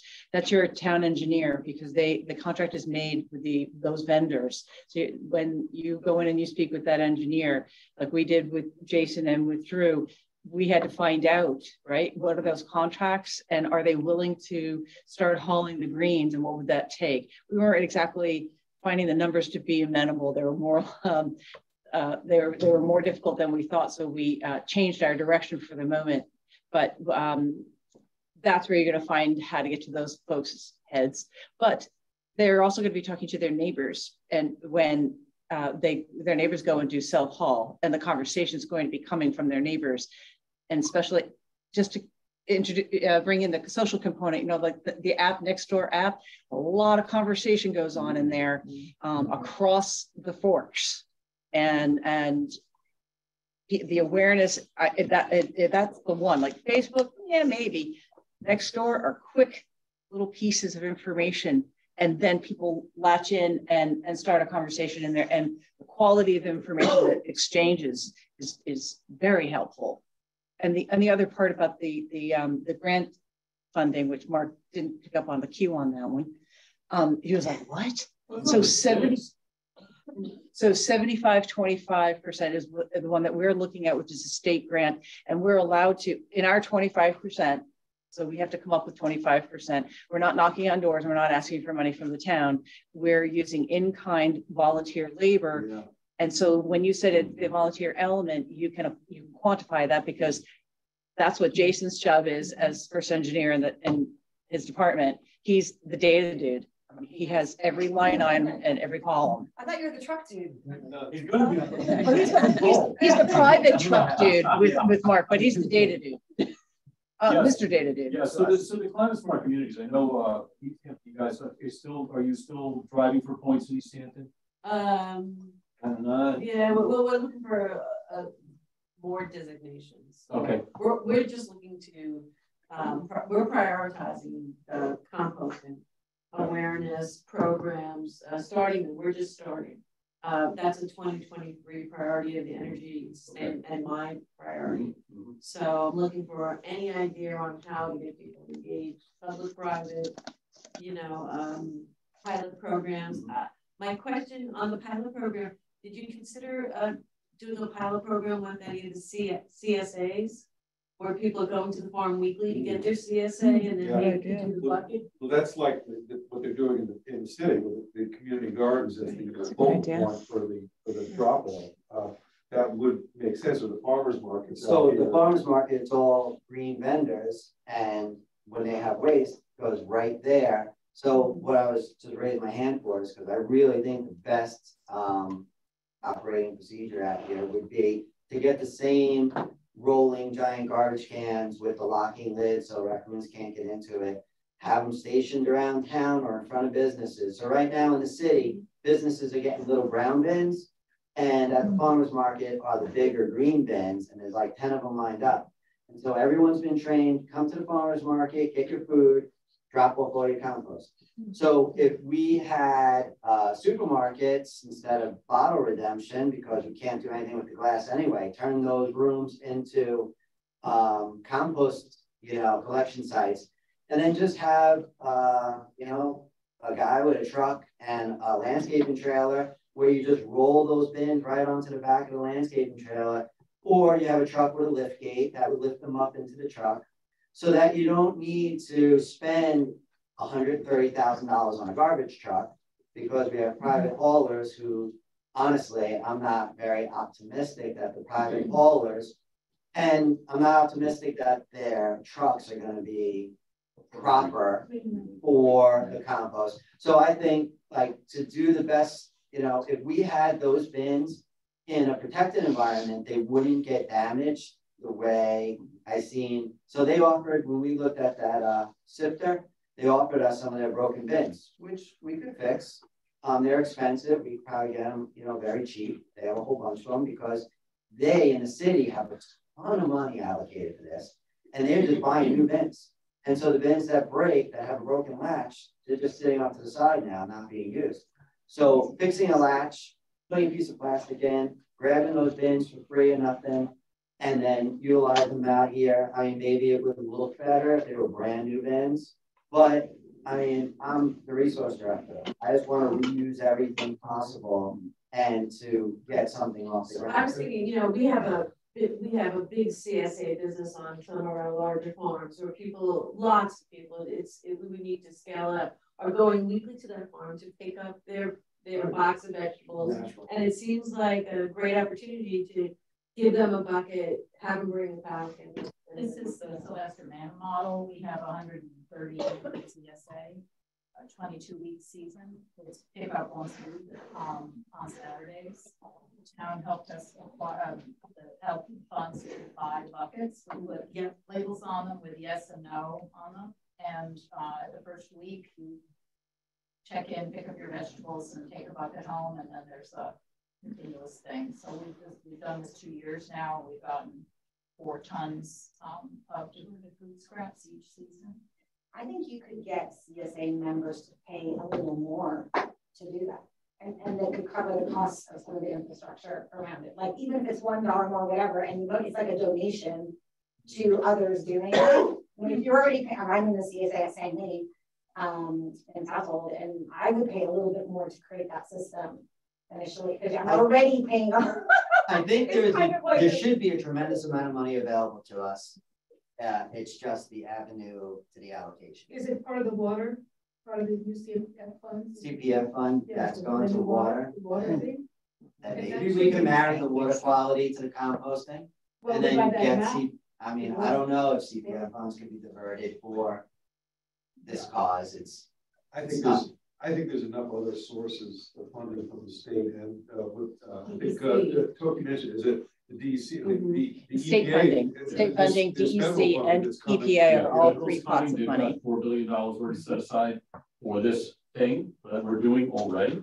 The second one is the state DEC, of course, and then the other thing, I don't know whether the 75-25 is another fund. It's a state, so there's state funds and there's multiples, right? Yeah. And then there's DEC funds, right? And then there's going to be EPA funds. So there's 3 different pots, but they're not just singular grants from each pot. Right. There's multiple. Right. So when we found, we didn't find it. Our grant writing specialist for the town found it. And we were thinking 50-50 when we were budgeting, right? Yeah. And they found 75-25. we move to Beth, because we're so excited that we're running out of time. Yeah. I want Beth to go and then we can Yeah, start and it all ties talking. in also to this conversation. I'm really happy to meet you guys. You've been on my list to call for a very long time, actually. I told him to wait since today. Yeah, like we definitely need to talk. I'm already like texting Judy, my partner, going, we have to have these guys speak. We have to go do a tour. She's like, yes, yes, yes, yes. So we'll arrange it after. But so I'm representing the Long Island Organics Council today. We formed in 2021. It just so happened that Judy and Joy had met each other and both were interested in starting community composting and maybe even small anaerobic digesting projects. And then myself and another colleague, Rachel, who's no longer part of the group, we both went to the New York State Organics Council and said, hey, there's not much that we see happening on Long Island. We want to do something. And they said, great, why don't you guys all talk to each other and form the Long Island Organics Council? So I feel like we should just join forces and just be one. We're always welcome to have more people on the steering committee because this is us. We host bi-monthly meetings and other events, like we did the tour to, Glenda's shop there. And, we've covered a bunch of topics. So I made a list so I don't forget. We talked about schools, composting, bokashi composting, community composting, like we featured in Port Washington. Do you know Claire Brazell and her operation up there? Oh, okay, good. So we'll push you all together too. We talked about the New York State law, of course. And before I forget, I also want to point out that there's the New York State Organic Summit that's taking place in Syracuse, the 3rd to the 5th. So we're definitely going to try to go up there. Yeah, yeah, let's just go together. That would be fun. We won't all fit in your car. What's that? We won't all fit in your car. Francesca is our intern from Stony Brook. She's an environmental studies student. So our mission is to support the Long Island community in recovering and composting their organic materials by facilitating relationships, sharing resources, and creating opportunities for collective action, which is exactly what's happening here. So this is like our dream. You're making my dreams come true. We're still an unincorporated organization. So because I run my own separate nonprofit called Green Inside and Out, which is focused on toxins and other things, and we're a 501c3, we partnered with the Organics Council and applied for a grant with the New York State Pollution Prevention Institute, which is up in Rochester and at RIT.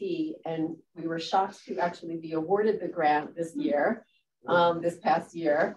So the project will implement a food scraps drop-off site, and we were supposed to work with a Long Island municipality. We had started talking to the town of Huntington, and then they changed their mind. They were interested, then not. So of course, the first person I called when I heard no was Mark. I know you guys already have a lot going on. We think we could work together. And of course, now we're well on our way. And January 4th, the town board of Riverhead just adopted the resolution to work with us on this project. So she came with $20,000 in her. The other thing too, this was a standalone. We tried to incorporate that as our 25-75 or 50-50 or whatever. They said, now you can't do that. It's already a state operation that's giving you this money, right? It's like, oh, bummer. Oh, no, good. Because what we're going to do is take this like this and make a drop-off point, which is part of the transportation section of that grid. So now we've got helpful to municipalities. Now we can use this as a pilot test to see how this is going to work. We could do one toter at a time, right? We don't have to do 35 of them at a time and manage it and send somebody there 96 hours a week. We can use this as an educational tool. Hey, this week, you know where it's going to be this week? You know where it's going to be next week? And tour all of Riverhead as an education and outreach component, he said, for the Climate Smart Communities work. We're working with Jason this month. Yeah, Jason, yeah, absolutely. So yeah, it's a $20,000 grant, mostly to cover our time because we're doing outreach, which I'll get to in a minute. Next slide. So I'll just go down this. I mean, first, obviously, we had our basic steps where we had to identify a town to work with. So we've done that successfully. Thank you, Riverhead. The idea is basically to help the township identify a suitable location where food scraps can be transported to for composting. Because in Huntington, it was an issue because there was really no place to go. But here you guys have farms and relationships with farms. So that's really a really nice relationship that we can, develop more to help the town address issues of carting and transportation. But again, I think that's been sort of worked out with the town trucks. We're going to talk about that more. And also obviously help the town identify a suitable location for a drop-off site, and potentially more than one, really, like you're saying.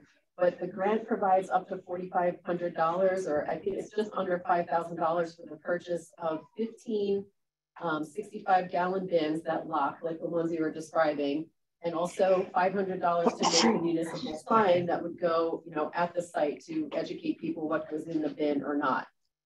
Those are the toters you had in the picture. Yeah. Yes. Yeah. So, so in terms of education and outreach, most of our time we'll be doing, outreaches. We're paid for at least 4 outreach events to, just talk about the project.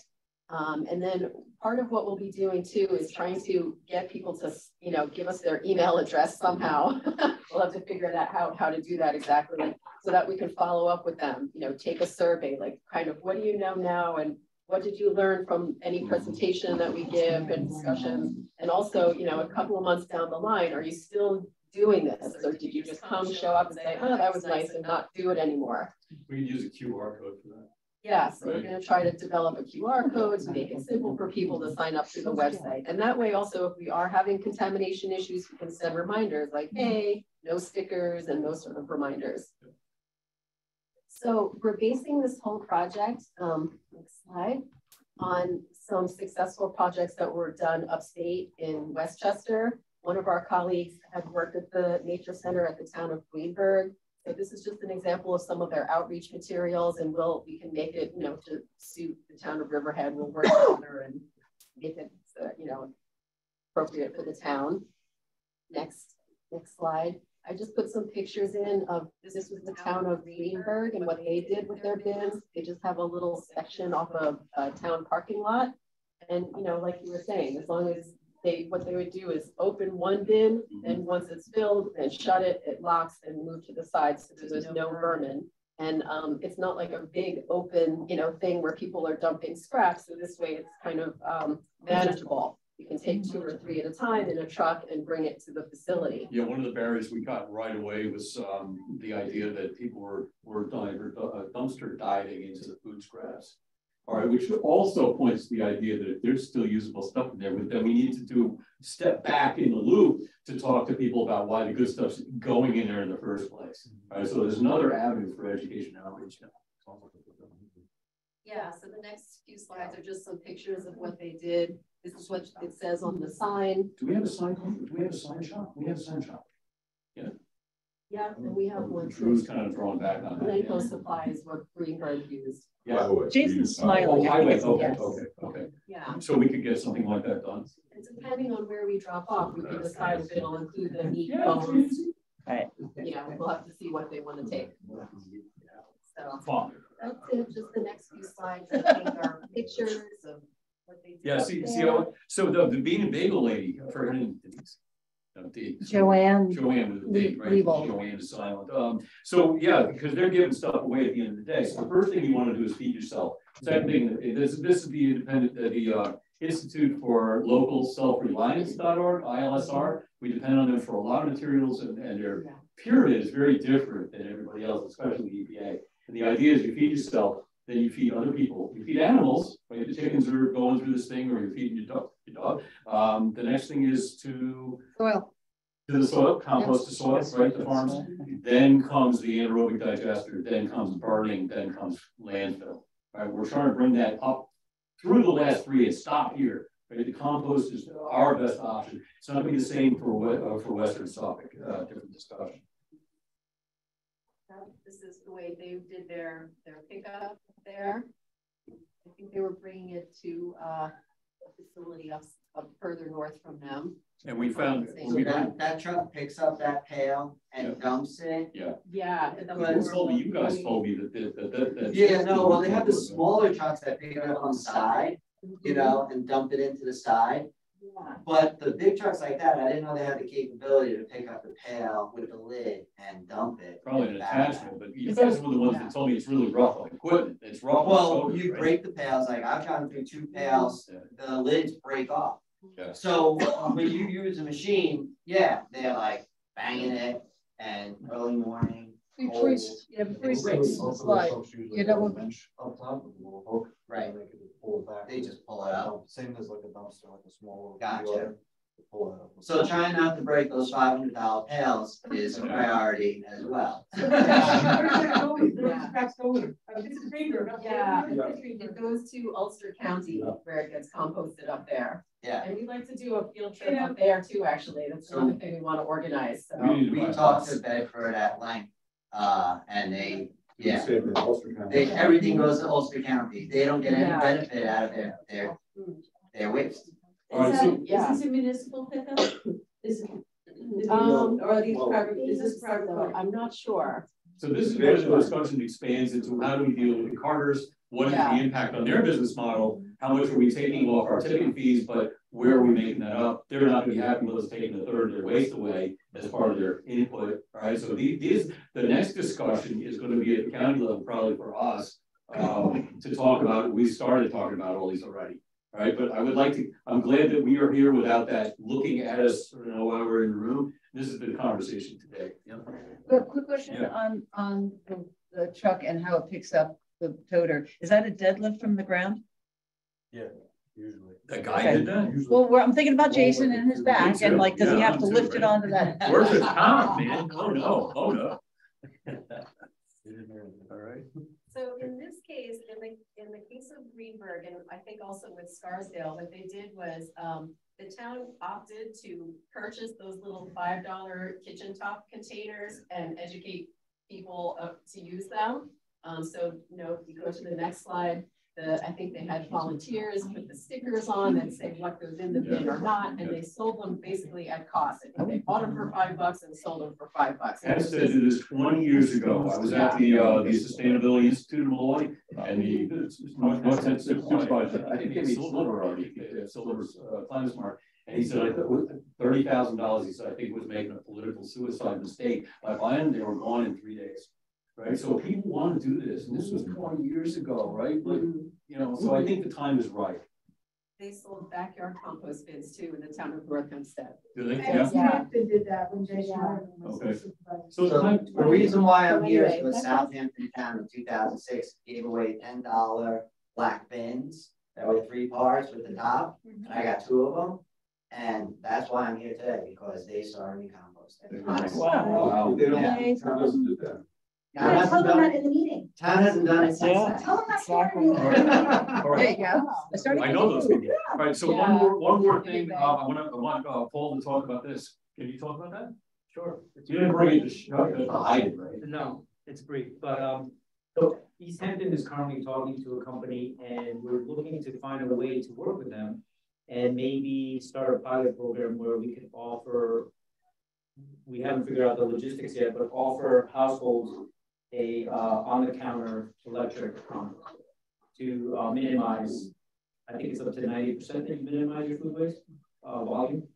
And we're looking into maybe if you could mix this in with the leaves at the recycling center, take it to farms, or just put it in your back garden. And we haven't figured out how to work with them yet because they are requiring that we do a collaboration, and I think the town is not looking to do that with one specific company. Yeah. It's very hard. We have to send out an RFP. We're a municipality, and we can't endorse particular products. So whether this gets done through a nonprofit or something like that. Mary, is this the same company, the Canadian company? Yeah, that's the company. How much are they? They run up to $400, but they would offer it at a discount, a big discount. But I wanted to get your feedback on how do you guys view this, because I see everyone's talking about manually composting. how would this interfere with that? It would be parallel because found out in Calverton, there are communities, like there's a gated community of folks that the thought of saving their food scraps and putting them out at the road was like, So this is a wonderful thing to have on the counter for them. If they're going to participate, that might be the only way they do. Right. And they're not going to be alone. There's a lot of other populations like that. HOA rules won't even let them put it in the back of their own garden. They won't even let them compost themselves. Right, because it's shared, it's shared land. I see this as an opportunity to appeal to certain people that won't do, no matter how much you educate, they won't do the backyard, they won't do the bucket, they won't do any of that. And the beauty of this is, I have one of these at home, is the opportunity that it makes you aware of, it's a small bucket, right? So it makes me think like, I could be using my greens to make a compost. I don't need to fill this up every night, so I can use those scraps for something else. I can eat it probably, like you said, feed yourself first. So it makes you aware of how much you're actually wasting. And that's a lot of the awareness we found. Mary, go ahead and talk about that for a minute. Yeah, no, it's true. And I'm going to pass around, maybe Paul, you want to. This is the odorless, dry, concentrated, 90% of your food reduced down. How long does that take to make? About 5 hours. And so that bucket, that's probably a portion of the bucket. But I think Paul's right. People are willing to do this and participate, like different levels, like the innovators taking on the first, paying the highest price perhaps to participate, but be part of the solution. And I just wanted to add, I've had mine prior to COVID. And what I've done in my experiments at home, I have a backyard composter, so I have a landscaping company and I offer compost to my clients. I view this as a compost accelerator. So I put this in my backyard compost and it seems to attract more worms. Oh, it's easier to get through. And it acts as a brown. Yeah. Basically. So what challenges the cost to the consumer? It's a big cost. So what are the additional costs with that, as far as the biofilters or the amendments? So this company, this is Food Cycle Science, part of Vitamix. Okay. So they claim that you don't need to buy the carbon filters. And you don't need to buy amending things? No, that's another company called Lomi. But you can operate Lomi without it, and Lomi has 3 different settings. So they're similar, there's some differences. Right. I love my Lomi. I have a backyard bucket and I put the stuff as Paul does into the bucket, but I don't use any of the amendments. It doesn't need it. And I have a Lomi, so I don't buy any of the amendments. I just use the simple setting, which is 5 to 6 hours depending on how much we're in. Yeah. The innovation, I'm background, I should have said in my corporate life, I advise large companies on innovation and also on sustainability. And so I'm trying to now apply that to the community side and then create behavior change in large organizations. And as an innovator, their products like this one is very exciting. I know what it will need. There's one that just launched a month ago in California called the Mill that looks like an actual garbage can. So you're going to see in the next, I would say, year to 2 years, the most efficient in-house composting gadgets and that kind of thing. So if we can start to create the behavior and the rest of the infrastructure, then that second, third tier of people who are maybe not quite there yet, it's going to be too easy to do for them to resist. So I just wanted to share that. Part of this composting thing is a lot of people ask me, so what do I do with it? And I don't want to put it in my garden, or I don't have a garden. So having another program, composting program, or drop it off at the recycling center would be so helpful to people. So in my last meeting with the company, one of my biggest things is I think of end of life. So what are you going to do with this unit after 5 years, longer works? So they agreed to, if we do start a pilot program with them, they take back, so we don't have to put it in our land. Oh, really? Each one will have it, or send it up to wherever. Food recycling? Food recycling? Yeah, it's FCS 30 is the model. Some Vitamix? Food Cycle Science. You can buy it through Vitamix or directly through Food Cycle. So retail right now is $400 and you're hoping to have some kind of partnership? Yeah. where the town subsidizes some of the Yeah, costs. that's a real sticking point. That's a sticking point because the town, you're giving a benefit. That was their initial ask. we can't promote a particular product. Right. That's a non-starter. Right. As a municipality, you can't say, hey, by the surfboard, hey. But you can find one person in East Hampton who could, like this. Yeah. Exactly. That's the bit of East Hampton. When the East Hampton Town gave out those black buckets, it gave everybody those black buckets. It's different than endorsing a particular, if we're endorsing a brand. Yeah. This is a commercial enterprise, bucket to bucket. Right. You know, we hand out COVID kits too. You know, that's very different than saying this company, you know, the town's behind this particular company when there's so many different, I mean, it's just not something. What about an allowance, like a rebate, $50 or $100 towards any of your choice? So that's like the septic rebate program. Okay. We, municipalities, and these are challenges to think about when you're working with municipalities. You can't offer that to 30 people. You have to offer that to everybody. Right. So now that kind of funding costs around. This will really, we're only talking, there's a few, some people that are going to use that, but they're going to know people that are willing to take food scraps someplace. Yeah. Well, this is just one prong. Yeah. Right. So I'm very interested in the manual programs, the idea that people, you know, this is a Paul's approach, but we're open to a town-wide approach, as many firms as we can. And I'm surprised that the East Hampton town does not have food waste, compost, and recycling in that It used to we just manpower. Our labor pool, as everyone knows, is shrunk quite far down. So all of our departments are suffering from manpower issues, and again, the contamination issue. Which comes down to money too, monitoring that property. So now the incentive for me, budgetarily, at this particular time of the world, is that the landfills are closing, and it's going to cost us more to the town and municipality more to transfer that out. So there's openings here. Right. Plus, you know, we're looking to raise awareness in the community. I see two different things. People call it the town, but the government is the municipality. I'm hoping the town, you know, businesses, everyone buys into this, because as one of your slides said, you can't, a town or municipality, as I call it, can't take this on by themselves. Right. So part of what we will have funding for, and you know, we are going to get yearly funding from the Southport Wind Farm when that comes on. That's for renewable energy, renewable and sustainable projects. Of course, we've spent what that's going to be. You know, 250,000. We're splitting with 500,000 with the trustees a year. The town trustees, it's a separate organization, you know, regulatory body over our beaches. Yeah, we're spending $5 million of that 250,000, but there is funding coming down, and that's why whatever's been done in towns in the past and everything, where are we right now in this particular snapshot of time? And I see a lot of opportunities, including people just culturally wanting to waste less in their lives. And people who come out, we are a big resort area, obviously. People who come out, I see them now hiring beekeepers, local people to come and take care of their bees.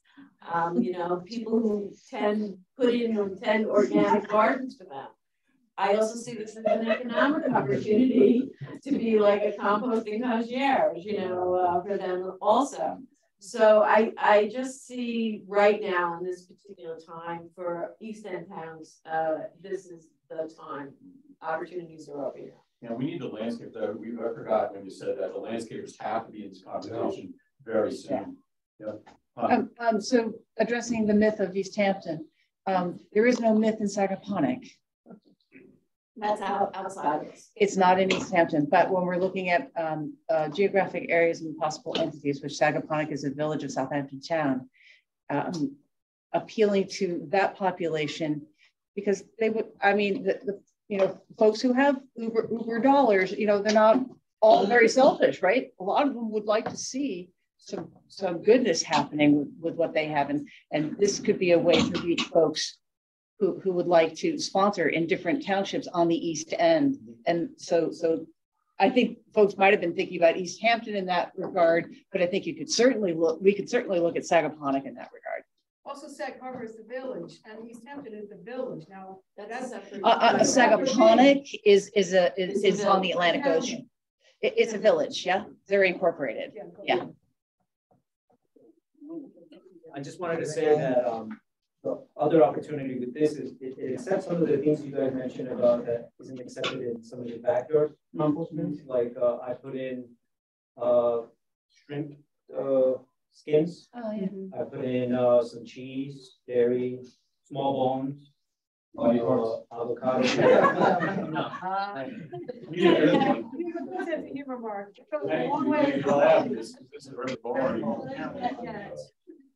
So, one issue or question I want to raise, Mark, is, obviously today's conversation was very productive, but I wonder, going back to, I think one of the first slides you put up, setting a lister, if maybe we could consider going a step further and thinking about, the people who are here and other people who aren't here and other organizations who are here, that there ought to be some sort of a East End or common bioregion organization, an alliance. Of course, it doesn't need to be incorporated or set up as its own entity, but just as a series, that's it. some sort of group of groups, and that could have not just a listserv, but maybe a website, because I think that would be very useful in terms of really making information more generally available to people. So, it's not that difficult to create the website, but, a modest amount. So maybe that would be something to think about as a next step, giving an alliance a name so that we can, throw that name around to bully the local town officials when we need to, by saying that the East End Alliance or County Bioregion Alliance is. There you go. That's the name. This, right? That's it. East End East End. Bioregion. East End Bioregion Alliance. You did not say county. Yes. That's a discussion now. Like back to Conner County. Yes. Well, was it once set? Yes. Oh, there's a big section like 30 years ago. I have a very quick question. It goes back to a discussion we had a couple of weeks ago. Sort of like I don't know if it's an elephant in the room or whatever. But you had mentioned that there are plans to do a very large anaerobic digester. So I just want to bring that up because if you have this big facility that's available, are people going to say, well, this is an easier solution? Yeah, in front of the house for the restaurant, please take my plastic fork. So how, with everything we've been talking about for 2 hours here today, how do we come up with a way of sending out the right message? We need the soil to sequester the carbon to save the water. Exactly. We need to grow food that's healthy, and we need to raise awareness and education around the fact that even if we're adding this, we need to create a regenerative environment. That's the question I said, right? So whenever you put it into an anaerobic digester, it's not for us. It's for the guy who runs it. And in a nutshell, to your point on enriching our own soils, we're already enriching our soils, but we're at an expense that ships it into us. So let's be self-sustaining and provide that. But number two, the 200 throwing that water away. So the 200-ton AD, that's the elephant in the room, is not going to provide any of that, and we can't feed that beast even in our bioregion 100% of compliance. You have to think about the environment when that's here and how we can. And I'd love you to get involved with the discussion from each of the 5 towns, because we're talking about this being in Calverton, Lucky Conway, and we're already talking about it at the municipal level. I would like us very much to be talking about this at a regional level, please, because we've got a cargo airport coming too, by the way. This isn't future. They've already had meetings and public hearings. So whatever your minds are starting to kick in right now, whatever writing that you can do that we can circulate in the mechanism you offer, we could use your thoughts and your concerns To steer it in another direction. to guide the people who are making the decisions, which is our town board. Those are those are the legislators. They're already being danced with from these developers. And it's a little too cozy. I'll just leave it at that. And it's going to impact everybody on it. You have transportation costs, but then you also have carters, the carting costs, which is already in terms of recycling a whole other sort of negative issue, negative. We don't make enough to feed them. Well, we can't feed the beast. We can never keep it alive. Their transportation is rail. Right, we're going to starve the beast because we're going to do a reduction of waste campaign next. So if you could each in the individual entities that you are today, if you could produce an email of a page and CC, certainly it would go with whatever mechanism Mary has, but if you could CC our Calverton Civic, so that we really honestly, we want to be on the same page. We want to know what each one is thinking, and if that can happen. Let me take two more questions. If you have one whole, if you form a whole coalition. Yeah. This coalition. Yeah, it's not just it's true, and I have to tell you how the perception happens. Having been the leader of the Civic for 2.5 years, I went in front of that board on a twice-a-month basis. They ignore the individual and they say we represent people. They don't ignore when they have 500 letters going in. Right. So that volume matters very much more than an alliance saying this is who we are. They don't believe that. They're not going to look into it. You're like, that's one communication. We're done. But what the alliance could do is, there could be a draft of form letter that's put together. Exactly. That's it. And then have your individual members. Absolutely. That's it. And modify exactly. It. So that would be one of the prime functions of an alliance. Well, yeah, I think Joe is right. Yeah. If I could just say one thing, coalitions really work. And in Southold, we formed the North Fork Civics of Southold.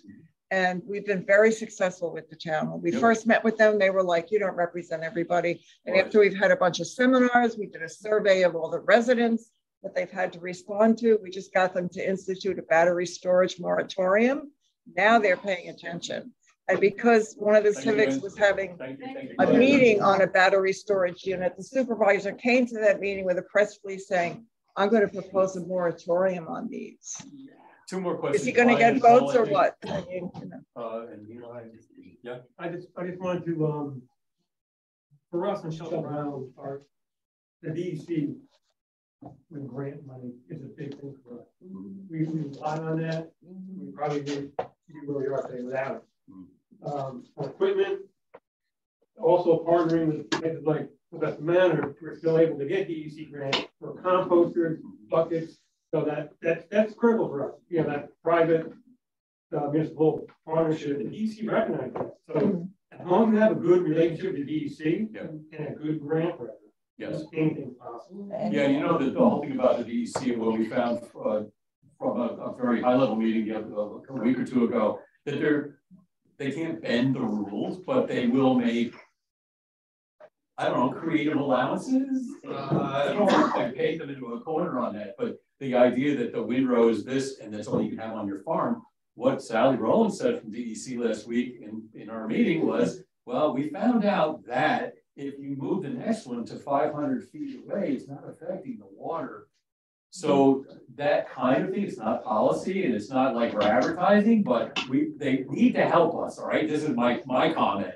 You need to help us. You want this stuff done, we will do it, but you need to. And they're getting educated as well. What's that? They're getting educated as well. Yes, and they've asked for our input and all the successes that we have and create innovative programs that will take 5 things and put them into one, and then they'll put them on the climate smart list next year. All right, we get 20 points for that. So I'm a point hog, but go ahead. Can I just bring up one thing, Brian? But I know here, Brian could answer this better. We have sort of a surplus of everything. Where we are geographically, I mean, we don't sell so much. We don't have that. We can't do. There's only so many people here, and then excess, sometimes we're taking 2,000 yards a year. Right. To sell it at a sand pit where they have material self-cook. Yeah. I mean, talking about food scraps? What are you talking about? No, I'm talking about compost and all No. that stuff like that. You know, throw one nor'easter or one hurricane in there, forget. We're done for like Storm debris, right? You know, in my mind, the question is, if you amp everything up, you know, is this something, is it to feel comfortable with, I mean, if you got to the huge volume that you have, that you will have customers for that material. You have to make, yeah. Yeah. All right, we'll let that settle. Paul, one more question. It was more of a comment. I love the fact that we're looking into making a unit, you know, an umbrella coalition. You guys mentioned some businesses. It would be nice to have a list of the businesses that are participating in these programs, because I know personally I would go and support that business because they're doing that's correct. So yeah, this issue would come up for us in a concrete way. When we started to talk to restaurants locally that are willing to participate, it would be even better if there's a Iconic Biovision Alliance to create some kind of sticker. Because that would be recognizable across the region, right? And it would create a real incentive for people to participate, right? Yeah. Sorry. Yeah, the Iconic County is beautiful sticker. Yeah, I got Al Krupski gave me one of the pins, the lapel pins, a couple of weeks ago. I said, "This is heresy." One more question here. Go ahead. Well, when we're looking at an alliance and listserv, it really seems, as Paul and a couple of other people have mentioned, what we need are resources, benchmarking. Where does it work? What's working best? What are the pitfalls? So people we can connect. So it's the connection and stuff. And I know from a town perspective, what financial results have people had? Because money talks, follow the money. That's always important. And the New York State Organics Council is a really good resource when it comes to those things, at least where, you know, it's worked upstate. And also, like you mentioned, the Institute for Local Self-Reliance, looking at it more on a national level.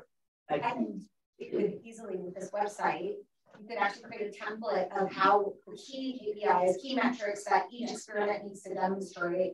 And you kind of capture those in that similar way. And then it could be a place for you to download materials for your presentation to the municipality. And it could also, I mean, you could have a lot of those, happy to volunteer to help with. You are that side of things? That's your skill set? I work for Accenture, which is gigantic technology company, but I advise on more innovation and growth, but I have access to design teams and people who could do that. Oh, I could probably get some favors, and I work, like I said, I work on creating change in organizations, so I know how to tell those stories. Very. But I think the last thing I would say is that what I would love is to think about is the education component of this, and not just from a like school perspective, but like actually human behavior change stuff. And so there's some stuff I can help share about. So for our town, a presentation to the town board, you know, was televised on LTV. I mentioned 4 sentences about Table to Farm after I spoke to you. Oh, right. That's how the reporter picked it up. Wow. So a presentation from the East Hampton Town Board in my town, that's a great way to get messages out. People are really engaged with watching those. They're recorded. And now that we have we're able to incorporate Zoom into our municipal meetings, people can present via Zoom. So you don't have to, you'll save on your fossil fuels by zooming in, and we'll put your presentation out on there. And as beginning an education program on composting, any resource that you could share with us that we can get out would be incredibly helpful. So the public public TV channel 22 is in Riverhead. So you have LTV. That's what's in Southampton. CTV, I think, SEA TV. SEA, and is there anything in Southold? Southold. Yeah, Southold is the same thing. Shelter Island. So do they broadcast the municipal meeting? Yes, they do. Yeah. And they have, but what's very nice about Channel 22 is they have a pre-programmed guide. So if you need to watch the town board meeting and it's only shown one yesterday and then it's going to be shown again at midnight tonight. You have to do it the way we used to watch television, right? Now, but they also have a live stream. We're on YouTube, so. Right, okay, so we have a live stream component and you can just go to that and it's all archived, but the precious stuff is at the top and you can you can rewind it and re-listen. Subscribe to us, the LTV channel, and every time there's a board meeting, all of our regulatory boards plus the town board are broadcast. You have to subscribe for yours? No, I mean on YouTube you subscribe. Yeah. You just subscribe for free, and then you get everything. And it's reusable, which is what I like. The committee, the Energy Sustainability Committee, also puts on forums at LTV. I used to watch that when I lived in South. Yeah, so now we're recorded and now we have links to those on our green pages and everything, and you can go back and get that charging. We're light years behind you. All right, this is all good. People, thank you so much.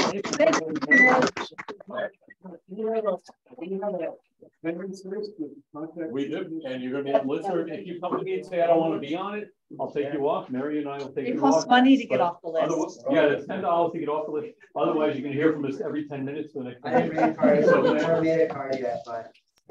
Thank you, everybody. Have a good day. Well, thanks for being here, everybody. This is great. Thanks for making it happen.